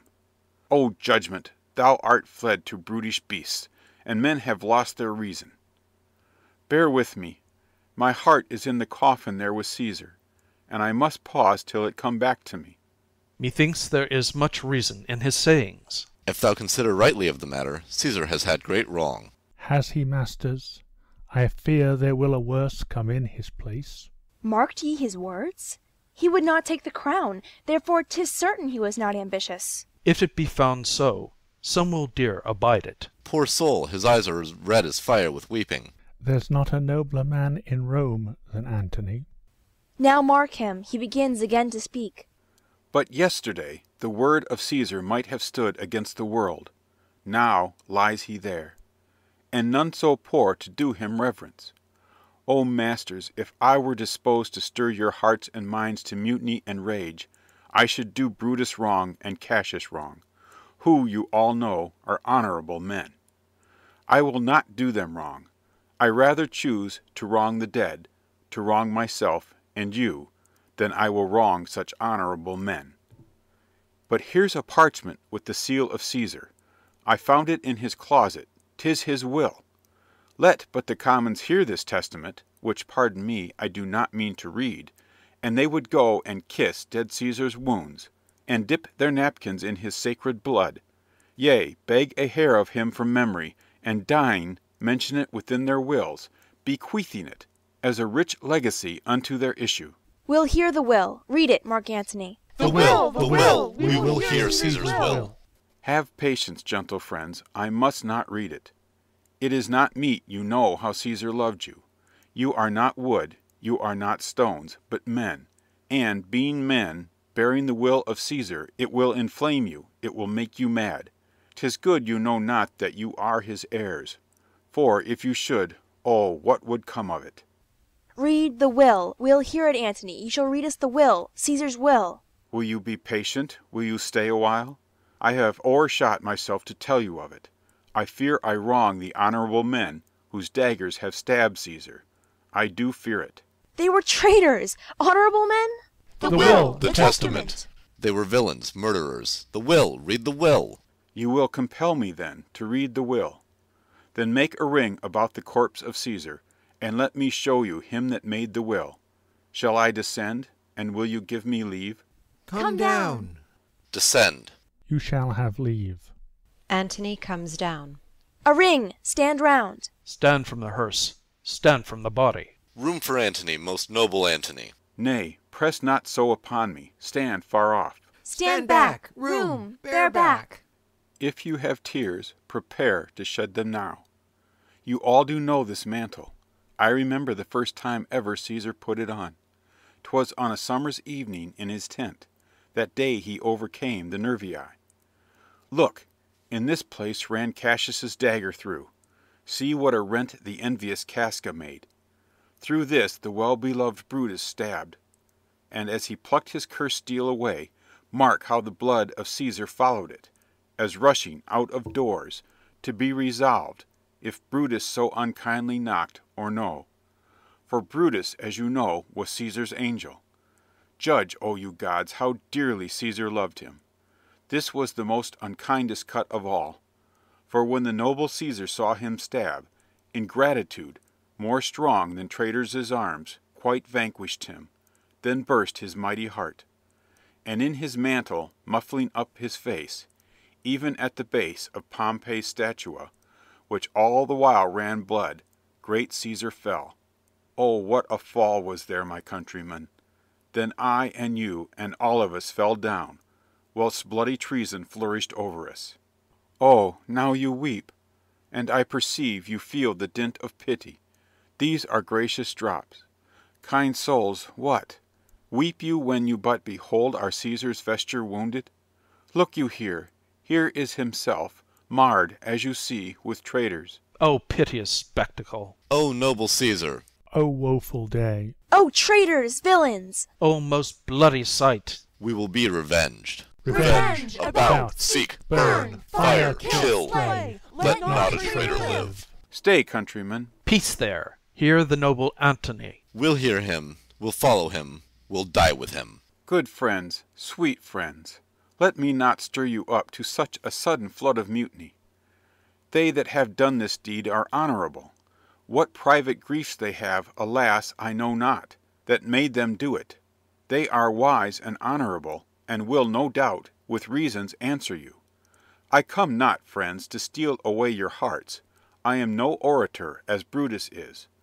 But, as you know me all, a plain, blunt man, that love my friend, and that they know full well that gave me public leave to speak of him. For I have neither wit, nor words, nor worth, action, nor utterance, nor the power of speech, to stir men's blood. I only speak right on, and I tell you that which you yourselves do know. Show you sweet Caesar's wounds, poor dumb mouths, and bid them speak for me. But were I Brutus, and Brutus Antony, there were an Antony, would ruffle up your spirits, and put a tongue in every wound of Caesar, that should move the stones of Rome to rise and mutiny. We'll mutiny! We'll burn the house of Brutus. Away then, come, seek the conspirators. Yet hear me, countrymen, yet hear me speak. Peace ho! Hear Antony, most noble Antony. Why, friends, you go to do you know not what. Wherein hath Caesar thus deserved your loves? Alas, you know not. I must tell you then. You have forgot the will I told you of. Most true. The will. Let's stay and hear the will. Here is the will, and under Caesar's seal. To every Roman citizen he gives, to every several man, 75 drachmas. Most noble Caesar will revenge his death. O royal Caesar! Hear me with patience. Peace ho! Moreover, he hath left you all his walks, his private arbours, and new planted orchards, on this side of Tiber. He hath left them you, and to your heirs for ever, common pleasures to walk abroad and recreate yourselves. Here was a Caesar. When comes such another? Never, never. Come away, away. We'll burn his body in the holy place, and with the brands fire the traitors' houses. Take up the body. Go, fetch fire. Pluck down benches. Pluck down forms, windows, anything. Exeunt citizens with the body. Now let it work. Mischief, thou art afoot. Take thou what course thou wilt. Enter a servant. Ho now, fellow. Sir, Octavius is already come to Rome. Where is he?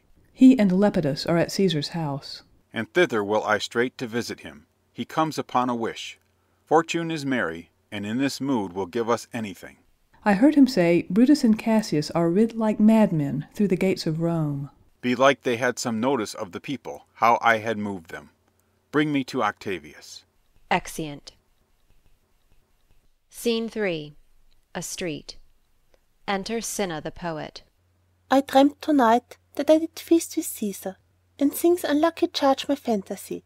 I have no will to wander forth of doors, yet something leads me forth. Enter citizens. What is your name? Whither are you going? Where do you dwell? Are you a married man or a bachelor? Answer every man directly.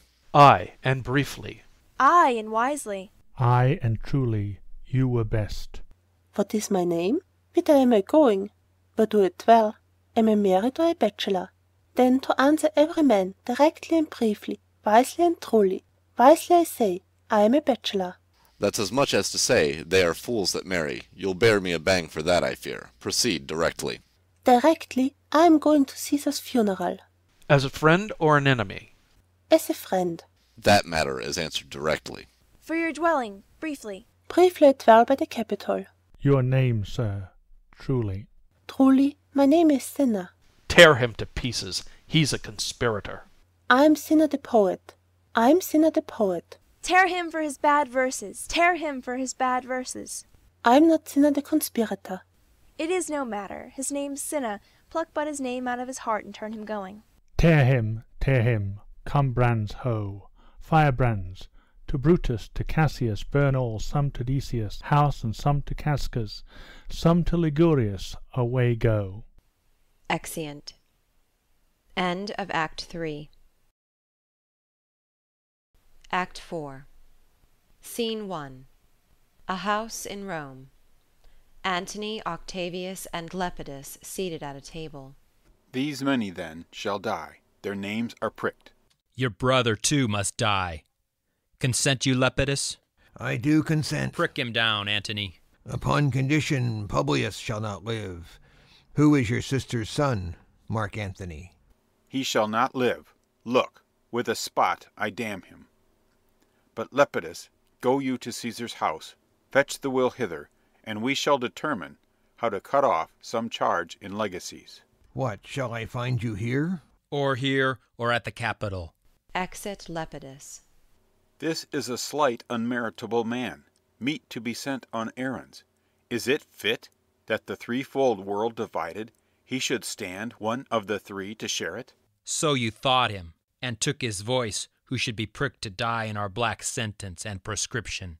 Octavius, I have seen more days than you, and though we lay these honors on this man, to ease ourselves of divers slanderous loads, he shall but bear them as the ass bears gold, to groan and sweat under the business, either led or driven, as we point the way. And having brought our treasure where we will, then take we down his load and turn him off, like to the empty ass, to shake his ears and graze in commons. You may do your will, but he's a tried and valiant soldier. So is my horse, Octavius, and for that I do appoint him store of provender. It is a creature that I teach to fight, to wind, to stop, to run directly on, his corporal motion governed by my spirit. And in some taste is Lepidus but so. He must be taught and trained and bid go forth. A barren-spirited fellow, one that feeds on abjects, orts, and imitations, which, out of use and staled by other men, begin his fashion. Do not talk of him but as a property. And now, Octavius, listen great things. Brutus and Cassius are levying powers. We must straight make head. Therefore let our alliance be combined, our best friends made, our means stretched, and let us presently go sit in council, how covert matters may be best disclosed, and open perils surest answered. Let us do so, for we are at the stake, and bayed about with many enemies, and some that smile have in their hearts, I fear, millions of mischiefs. Exeunt. Scene 2. Camp near Sardis, before Brutus's tent. Drum. Enter Brutus, Lucilius, Lucius, and soldiers. Tintinius and Pindarus meeting them. Stand! Ho! Give the word, ho, and stand. What now, Lucilius? Is Cassius near? He is at hand, and Pindarus is come to do you salutation from his master. He greets me well. Your master, Pindarus, in his own charge, or by ill officers, hath given me some worthy cause to wish things done, undone. But if he be at hand, I shall be satisfied. I do not doubt but that my noble master will appear, such as he is, full of regard and honour. He is not doubted. A word, Lucilius. How he received you, let me be resolved. With courtesy and with respect enough, but not with such familiar instances nor with such free and friendly conference as he hath used of old. Thou hast described a hot friend cooling. Ever note, Lucilius, when love begins to sicken and decay, it useth an enforced ceremony. There are no tricks in plain and simple faith, but hollow men, like horses hot at hand, make gallant show and promise of their mettle, but when they should endure the bloody spur, they fall their crests, and like deceitful jades sink in the trial. Comes his army on. They mean this night in Sardis to be quartered. The greater part, the horse in general, are come with Cassius. Hark! He is arrived. Low march within. March gently on to meet him. Enter Cassius and his powers. Stand, ho! Stand, ho! Speak the word along. Stand! Stand. Stand. Most noble brother, you have done me wrong. Judge me, you gods. Wrong I mine enemies? And if not so, how should I wrong a brother? Brutus, this sober form of yours hides wrongs, and when you do them... Cassius, be content. Speak your griefs softly. I do know you well. Before the eyes of both our armies here, which should perceive nothing but love from us, let us not wrangle. Bid them move away. Then, in my tent, Cassius, enlarge your griefs, and I will give you audience. Pindarus, bid our commanders lead their charges off a little from this ground. Lucilius, do the like, and let no man come to our tent till we have done our conference. Let Lucius and Tentenius guard the door. Exeunt. Scene 3. Brutus's tent. Enter Brutus and Cassius. That you have wronged me doth appear in this, that you have condemned and noted Lucius Pella for taking bribes hereof the Sardians, wherein my letters praying on his side because I knew the man was slighted off. You wronged yourself to write in such a case. In such a time as this it is not meet that every nice offence should bear his comment. Let me tell you, Cassius, you yourself are much condemned to have an itching palm, to sell and mart your offices for gold to undeservers. I an itching palm? You know that you were Brutus that speak this, or by the gods this speech were else your last. The name of Cassius honours this corruption, and chastisement doth therefore hide his head. Chastisement? Remember March, the Ides of March, remember. Did not great Julius bleed for justice's sake? What villain touched his body that did stab, and not for justice?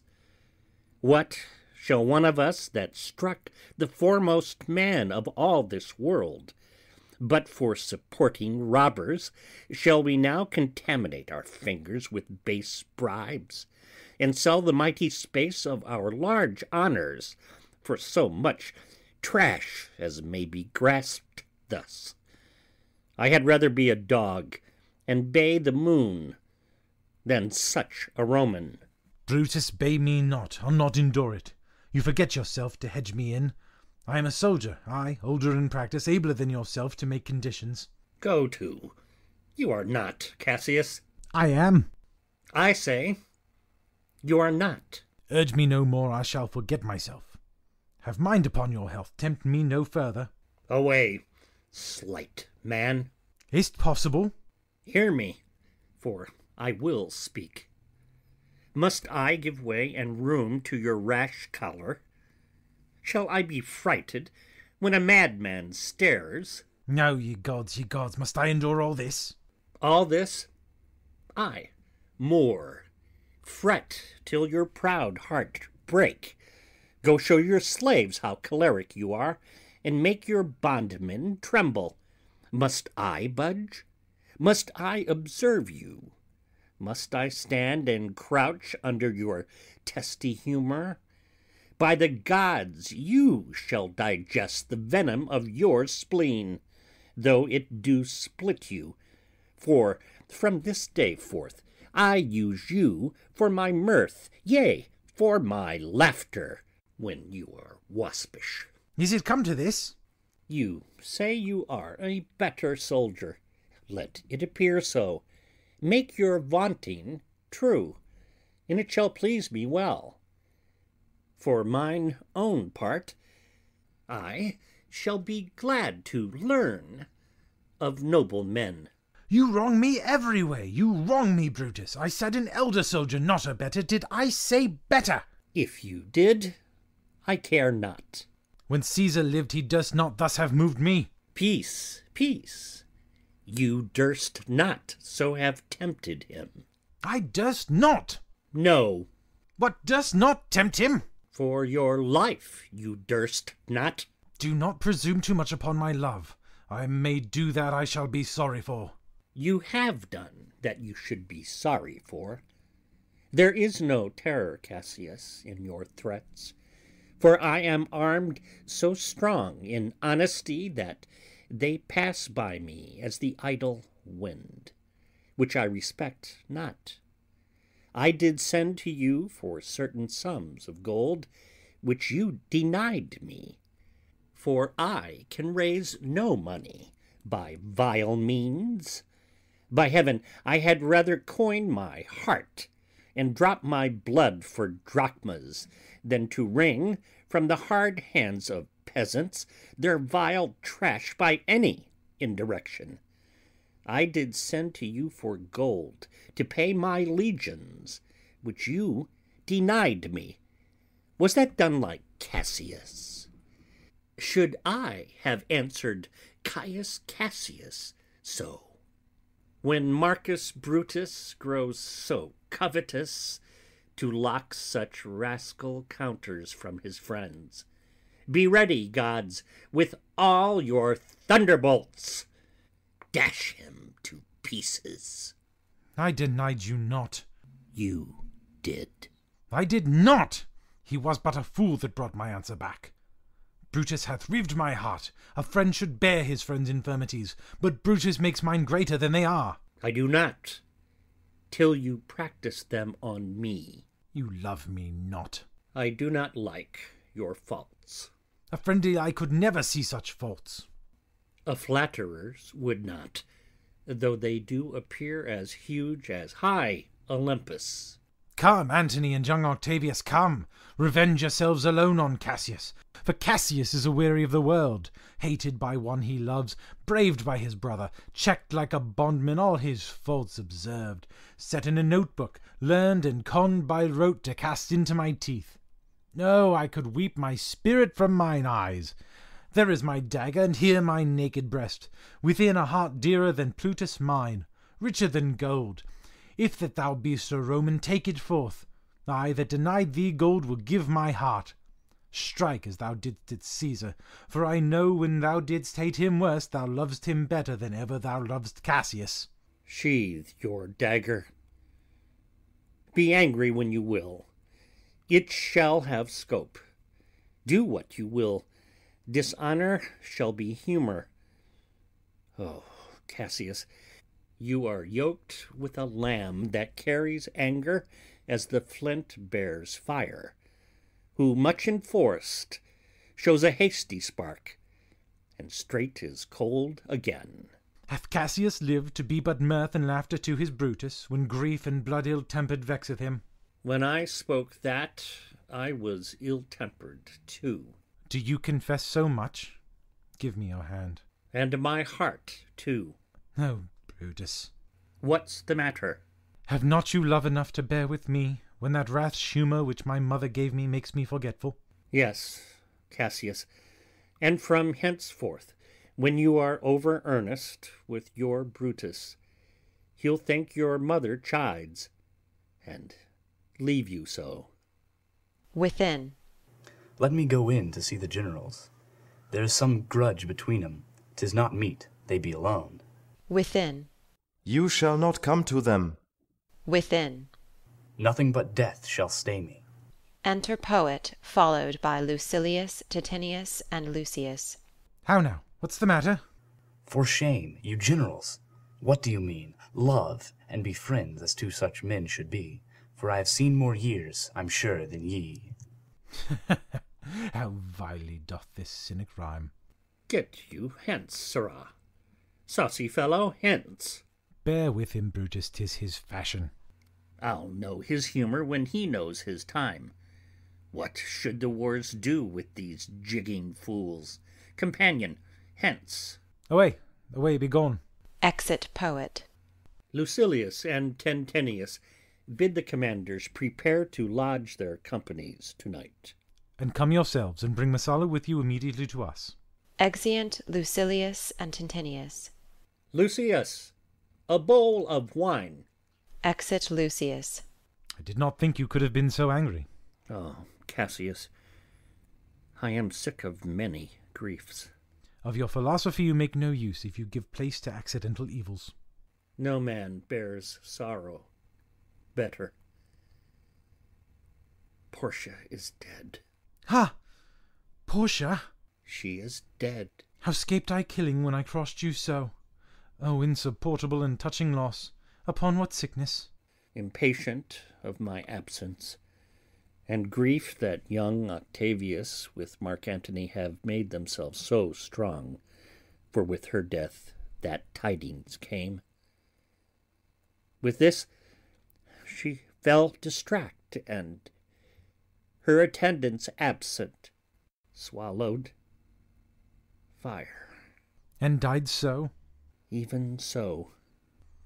Oh, ye immortal gods! Re-enter Lucius with wine and taper. Speak no more of her. Give me a bowl of wine. In this I bury all unkindness, Cassius.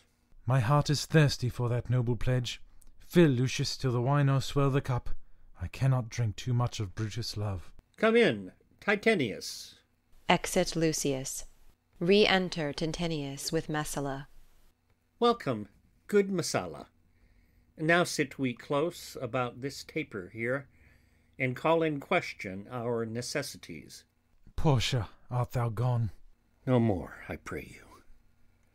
Messala, I have here received letters that young Octavius and Mark Antony come down upon us with a mighty power, bending their expedition toward Philippi.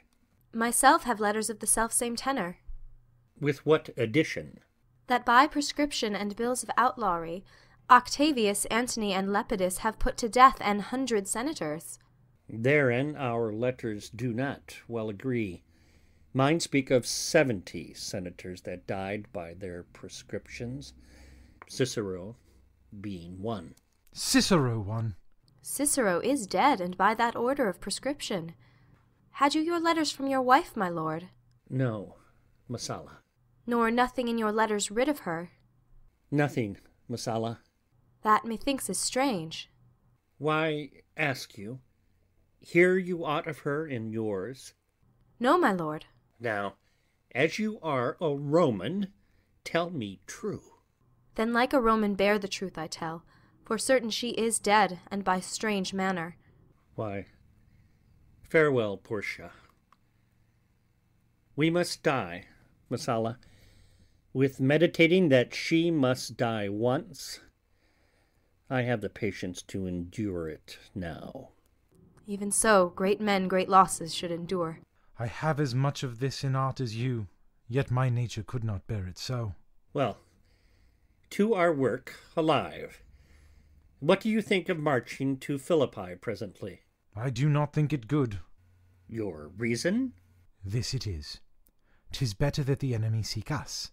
So shall he waste his means, weary his soldiers, doing himself offence, whilst we, lying still, are full of rest, defence, and nimbleness.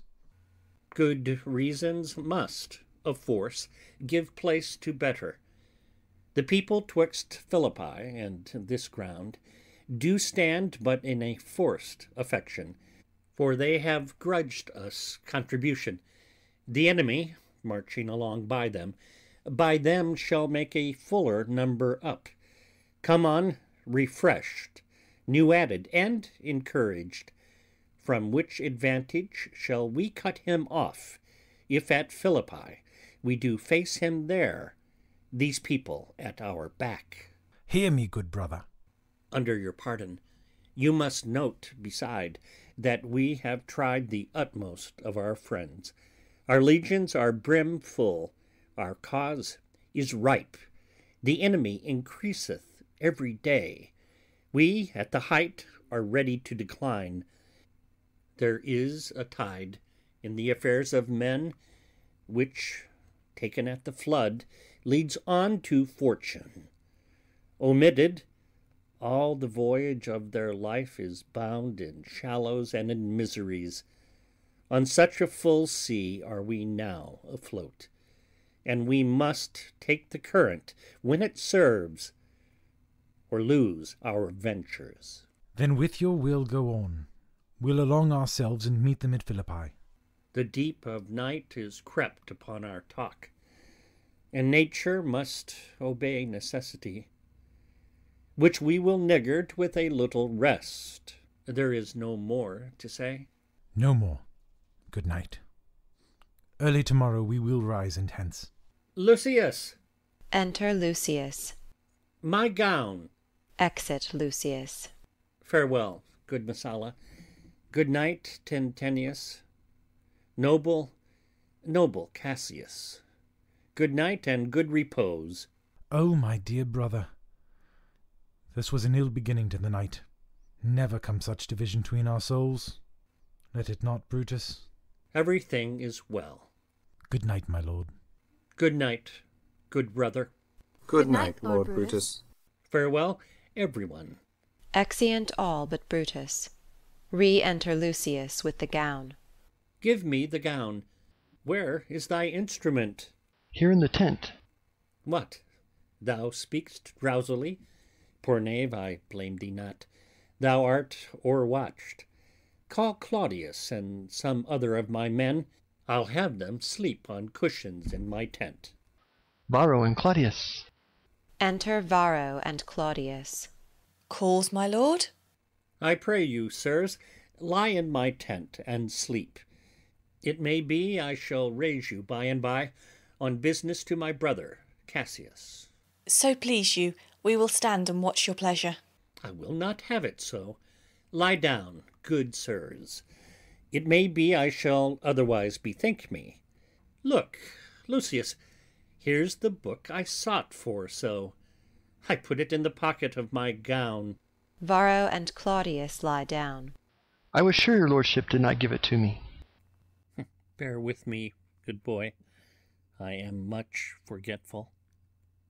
Canst thou hold up thy heavy eyes a while and touch thy instrument a strain or two? Ay, my lord, I please you. It does, my boy. I trouble thee too much, but thou art willing. It is my duty, sir. I should not urge thy duty past thy might. I know young bloods look for a time of rest. I have slept, my lord, already. It was well done, and thou shalt sleep again. I will not hold thee long. If I do live, I will be good to thee. Music and a song. This is a sleepy tune. O murderous slumber, layest thou thy leaden mace upon my boy that plays thee music? Gentle knave, good night. I will not do thee so much wrong to wake thee.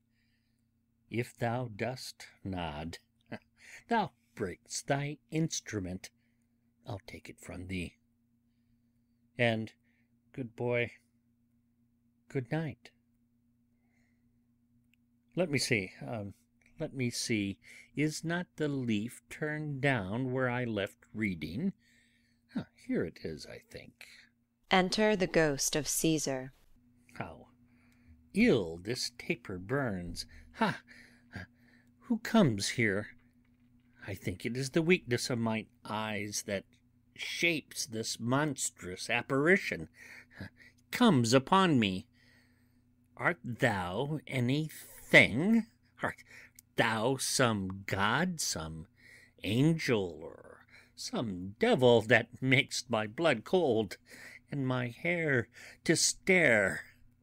Speak to me what thou art. Thy evil spirit, Brutus. Why comest thou? To tell thee thou shalt see me at Philippi. Well, then, I shall see thee again. Ay, at Philippi. Why, I will see thee at Philippi, then. Exit Ghost. Now I have taken heart, thou vanishest. Ill spirit, I would hold more talk with thee. Boy, Lucius, Varro, Claudius, sirs, awake, Claudius. The strings, my lord, are false. He thinks he is still at his instrument. Lucius, awake. My lord? Didst thou dream, Lucius, that thou so criest out? My lord, I do not know that I did cry. Yes, that thou didst. Didst thou see anything? Nothing, my lord. Sleep again, Lucius. Sirrah, Claudius. To Varro. Fellow thou, awake. My lord? My lord? Why did you so cry out, sirs, in your sleep? Did we, my lord? Aye. Saw you anything? No, my lord, I saw nothing. No, I, my lord. Go and commend me to my brother Cassius. Bid him set on his powers betimes before, and we will follow. It shall be done, my lord. Exeunt. End of Act 4. Act 5. Scene 1. The plains of Philippi. Enter Octavius, Antony, and their army. Now, Antony, our hopes are answered. You said the enemy would not come down, but keep the hills and upper regions. It proves not so. Their battles are at hand. They mean to warn us at Philippi here, answering before we do demand of them. Tut! I am in their bosoms, and I know wherefore they do it. They could be content to visit other places, and come down with fearful bravery, thinking by this face to fasten in our thoughts that they have courage. But 'tis not so. Enter a messenger. Prepare you, generals. The enemy comes on in gallant show. Their bloody sign of battle is hung out, and something to be done immediately. Octavius, lead your battle softly on, upon the left hand of the even field. Upon the right hand I. Keep thou the left. Why do you cross me in this exigent? I do not cross you, but I will do so. March. Drum. Enter Brutus, Cassius, and their army, Lucilius, Tintinius, Messala, and others. They stand, and would have parley. Stand fast, Tintinius. We must out and talk. Mark Antony, shall we give sign of battle? No, Caesar, we will answer on their charge. Make forth. The generals would have some words. Stir not until the signal. Words before blows. Is it so, countrymen? Not that we love words better, as you do. Good words are better than bad strokes, Octavius. In your bad strokes, Brutus, you give good words. Witness the hole you made in Caesar's heart, crying, "Live long, hail Caesar." Antony, the posture of your blows are yet unknown, but for your words they rob the hive-bees and leave them honeyless. Not stingless, too. Oh, yes, and soundless, too. For you have stolen their buzzing, Antony, and very wisely threat before you sting. Villains, you did not so, when your vile daggers hacked one another in the sides of Caesar. You showed your teeth like apes, and fawned like hounds, and bowed like bondmen, kissing Caesar's feet, whilst damned Casca, like a cur, behind struck Caesar on the neck. Oh, you flatterers! Flatterers! Now, Brutus, thank yourself. This tongue had not offended so today if Cassius might have ruled. Come the cause. If arguing made us sweat, the proof of it will turn to redder drops.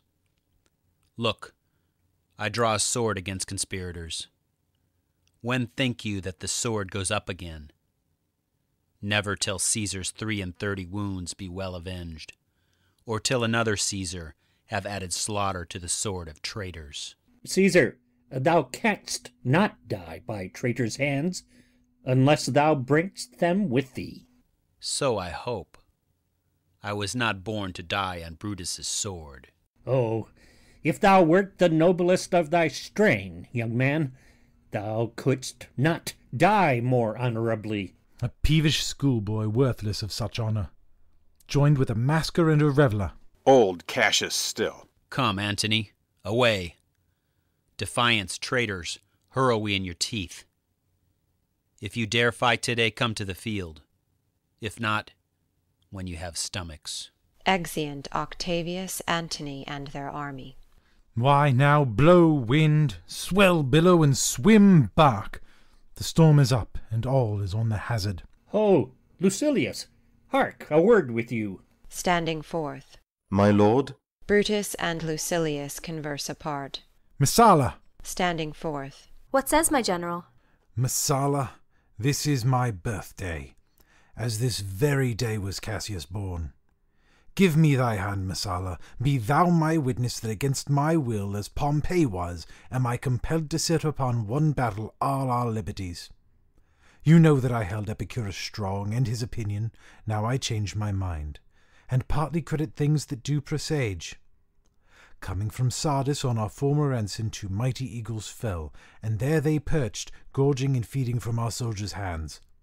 Who to Philippi here consorted us, this morning they are fled away and gone. And in their steads do ravens, crows, and kites fly o'er our heads and downward look on us, as we were sickly prey. Their shadows seem a canopy most fatal, under which our army lies, ready to give up the ghost. Believe not so. But I believe it partly, for I am fresh of spirit and resolved to meet all perils very constantly. Even so, Lucilius. Now, most noble Brutus, the gods today stand friendly, that we may, lovers in peace, lead on our days to age. But since the affairs of men rest still uncertain, let's reason with the worst that may befall. If we do lose this battle, then is this the very last time we shall speak together. What are you then determined to do? Even by the rule of that philosophy by which I did blame Cato for the death which he did give himself, I know not how, but I do find it cowardly and vile, for fear of what might fall, so to prevent the time of life, arming myself with patience, to stay the providence of some high powers that govern us below. Then if we lose this battle, you are contented to be led in triumph through the streets of Rome? No, Cassius, no. Think not, thou noble Roman, that ever Brutus will go bound to Rome. He bears too great a mind.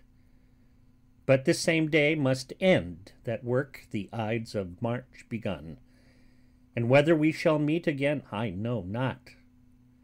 Therefore our everlasting farewell take. For ever and for ever farewell, Cassius. If we do meet again, why, we shall smile. If not, why then, this parting was well made. Forever and forever farewell, Brutus. If we do meet again, we'll smile indeed. If not, 'tis true this parting was well made. Why then, lead on. Oh, that a man might know the end of this day's business ere it come. But it sufficeth that the day will end, and then the end is known. Come, ho, away. Exeunt. Scene 2. The same, the field of battle. Alarum. Enter Brutus and Messala. Ride, ride, Messala, ride, and give these bills unto the legions on the other side. Loud alarum. Let them set on at once. for I perceive but gold demeanour in Octavius's wing, and sudden push gives them the overthrow. Ride, ride, Messala, let them all come down. Exeunt. Scene 3. Another part of the field. Alarums. Enter Cassius and Tintinius. Oh, look, Tintinius, look, the villains fly! Myself have to mine own turned enemy. This ensign here of mine was turning back. I slew the coward and did take it from him. O Cassius, Brutus gave the word too early, who having some advantage in Octavius, took it too eagerly his soldiers fell to spoil, whilst we by Antony are all enclosed. Enter Pindarus. Fly further off, my lord, fly further off. Mark Antony is in your tents, my lord. Fly therefore, noble Cassius, fly far off. This hill is far enough. Look, look, Tintinius. Are those my tents where I perceive the fire? They are, my lord. Tintinius, if thou lovest me, mount thou my horse, and hide thy spurs in him, till he have brought thee up to yonder troops, and here again, that I may rest assured whether yon troops are friend or enemy. I will be here again, even with a thought. Exit. Go, Pindarus, get higher on that hill. My sight was ever thick. Regard Tintinius, and tell me what thou notest about the field. Pindarus ascends the hill. This day I breathed first. Time is come round, and where did I begin, there shall I end. My life has run his compass. Sirrah, what news? Above. Oh, my lord! What news? Above. Tintinius is enclosed round about with horsemen, that make to him on the spur, yet he spurs on. Now they are almost on him. Now, Tintinius, now some light. Oh, he lights too. He is taken. Shout. Ah! And hark! They shout for joy. Come down, behold no more. Oh, coward that I am to live so long, to see my best friend taken before my face. Pindarus descends. Come hither, sirrah. In Parthia did I take thee prisoner. And then I swore thee, saving of thy life, that whatsoever I did bid thee do, thou shouldst attempt it. Come now, keep thine oath. Now be a free man, and with this good sword that ran through Caesar's bowels, search this bosom. Stand not to answer. Here, take thou the hilts. And when my face is covered as 'tis now, guide thou the sword. Pindarus stabs him. Caesar, thou art revenged, even with the sword that killed thee. Dies. So I am free. Yet would not so have been, durst I have done my will. O Cassius, far from this country Pindarus shall run, where never Roman shall take note of him. Exit. Re-enter Tintinius with Messala. It is but change, Tintinius, for Octavius is overthrown by noble Brutus' power, as Cassius' legions are by Antony. These tidings will well comfort Cassius. Where did you leave him? All disconsolate, with Pindarus his bondman, on this hill. Is not that he that lies upon the ground? He lies not like the living. Oh, my heart. Is not that he? No, this was he, Messala. But Cassius is no more. O setting sun, as in thy red rays thou dost sink tonight, so in his red blood Cassius' day is set. The sun of Rome is set. Our day is gone. Clouds, dews, and dangers come. Our deeds are done. Mistrust of my success hath done this deed. Mistrust of good success hath done this deed. O hateful error, melancholy's child, why dost thou show to the apt thoughts of men the things that are not? O error soon conceived, thou never comest unto a happy birth, but kills the mother that engendered thee. What? Pindarus! Where art thou, Pindarus? Seek him, Tintinius, whilst I go to meet the noble Brutus, thrusting this report into his ears. I may say thrusting it, for piercing steel and darts envenomed shall be as welcome to the ears of Brutus as tidings of this sight. Hie you, Messala, and I will seek for Pindarus the while. Exit Messala. Why didst thou send me forth, brave Cassius? Did I not meet thy friends? And did not they put on my brows this wreath of victory, and bid me give it thee? Didst thou not hear their shouts? Alas, thou hast misconstrued everything. But hold thee, take this garland on thy brow. Thy Brutus bid me give it thee, and I will do his bidding. Brutus, come apace, and see how I regarded Caius Cassius. By your leave, gods, this is a Roman's part. Come Cassius' sword, and find Titinius's heart. Kills himself. Alarum. Re-enter Messala with Brutus, Cato, Strato, Volumnius, and Lucilius. Where, Messala, does his body lie? Lo, yonder, and Titinius mourning it. Titinius's face is upward. He is slain. Oh, Julius Caesar, thou art mighty yet. Thy spirit walks abroad, and turns our swords in our own proper entrails. Low alarums.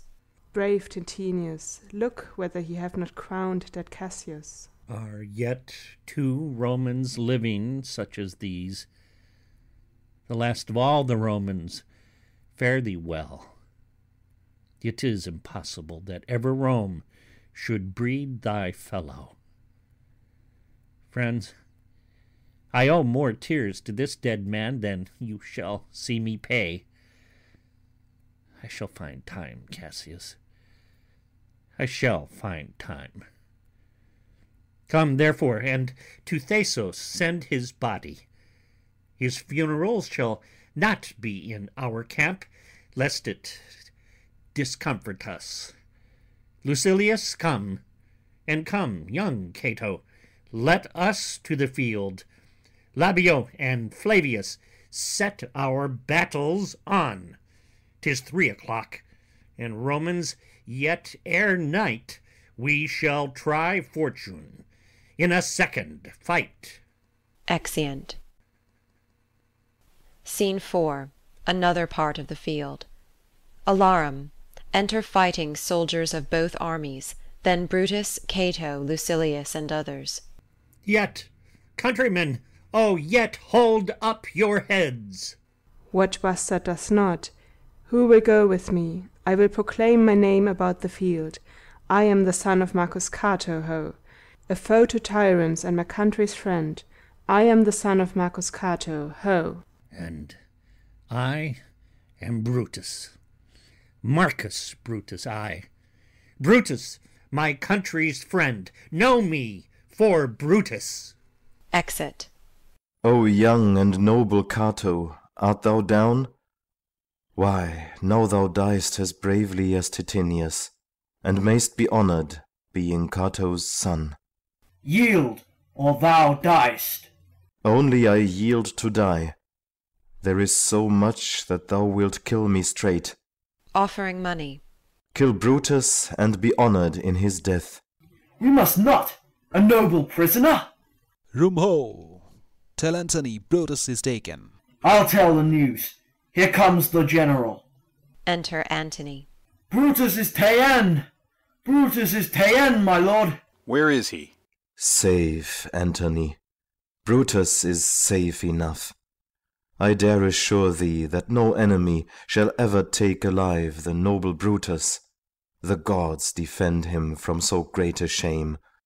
When you do find him, or alive or dead, he will be found like Brutus, like himself.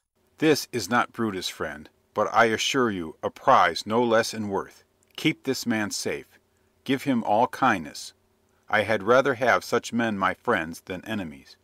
Go on, and see whether Brutus be alive or dead, and bring us word unto Octavius's tent, how everything is chanced. Exeunt. Scene 5. Another part of the field. Enter Brutus, Dardanius, Clitus, Strato, and Volumnius. Come, poor remains of friends, rest on this rock. Statilius showed the torchlight, but, my lord, he came not back. He is or ta'en or slain. Sit thee down, Clitus. Slain is the word. It is a deed in fashion. Hark thee, Clitus. Whispers. Clitus, What, I, my lord? No, not for all the world. Peace, then, No words. I'll rather kill myself. Hark thee, Dardanius. Whispers.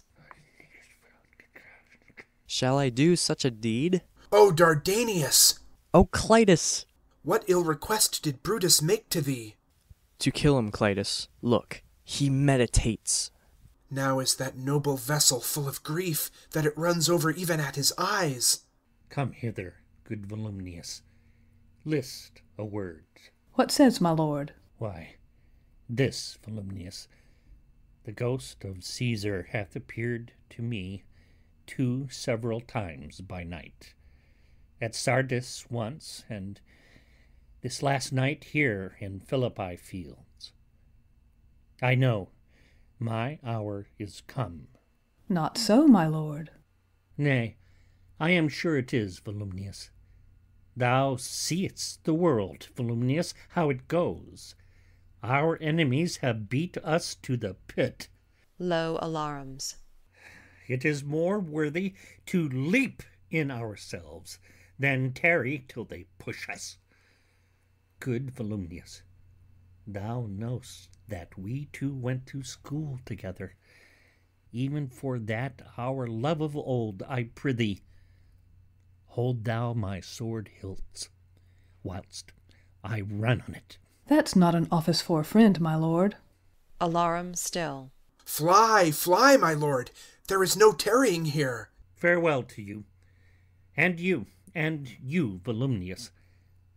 Strato, thou hast been all this while asleep. Farewell to thee too, Strato. Countrymen, my heart doth joy that yet in all my life I found no man but he was true to me. I shall have glory by this losing day, more than Octavius and Mark Antony by this vile conquest shall attain unto. So, fare you well at once, for Brutus's tongue hath almost ended his life's history. Night hangs upon mine eyes, my bones would rest, that have but labored to attain this hour. Alarum. Cry within. Fly, fly, fly. Fly, my lord, fly! Hence I will follow. Exeunt Clitus, Dardanius, and Volumnius. I prithee, Strato, stay thou by thy lord. Thou art a fellow of a good respect. Thy life hath had some smatch of honour in it. Hold then my sword, and turn away thy face, while I do run upon it. Wilt thou, Strato? Give me your hand first. Fare you well, my lord. Farewell, good Strato. Runs on his sword. Caesar, now be still. I killed not thee with half so good a will. Dies. Alarum. Retreat. Enter Octavius, Antony, Messala, Lucilius, and the army. What man is that? My master's man. Strato, where is thy master? Free from the bondage you are in, Messala. The conquerors can but make a fire of him, for Brutus only overcame himself, and no man else hath honour by his death. So Brutus should be found. I thank thee, Brutus, that thou hast proved Lucilius' saying true. All that served Brutus, I will entertain them. Fellow, wilt thou bestow thy time with me? Ay, if Messala will prefer me to you. Do so, good Messala. How died my master, Strato? I held the sword, and he did run on it. Octavius, then take him to follow thee, that did the latest service to my master. This was the noblest Roman of them all. All the conspirators, save only he, did that they did in envy of great Caesar. He only, in a general honest thought and common good to all, made one of them. His life was gentle, and the elements so mixed in him that nature might stand up and say to all the world, this was a man. According to his virtue, let us use him with all respect and rites of burial. Within my tent his bones tonight shall lie, most like a soldier ordered honorably. So call the field to rest, and let's away to part the glories of this happy day. Exeunt. End of Act 5. End of Julius Caesar by William Shakespeare.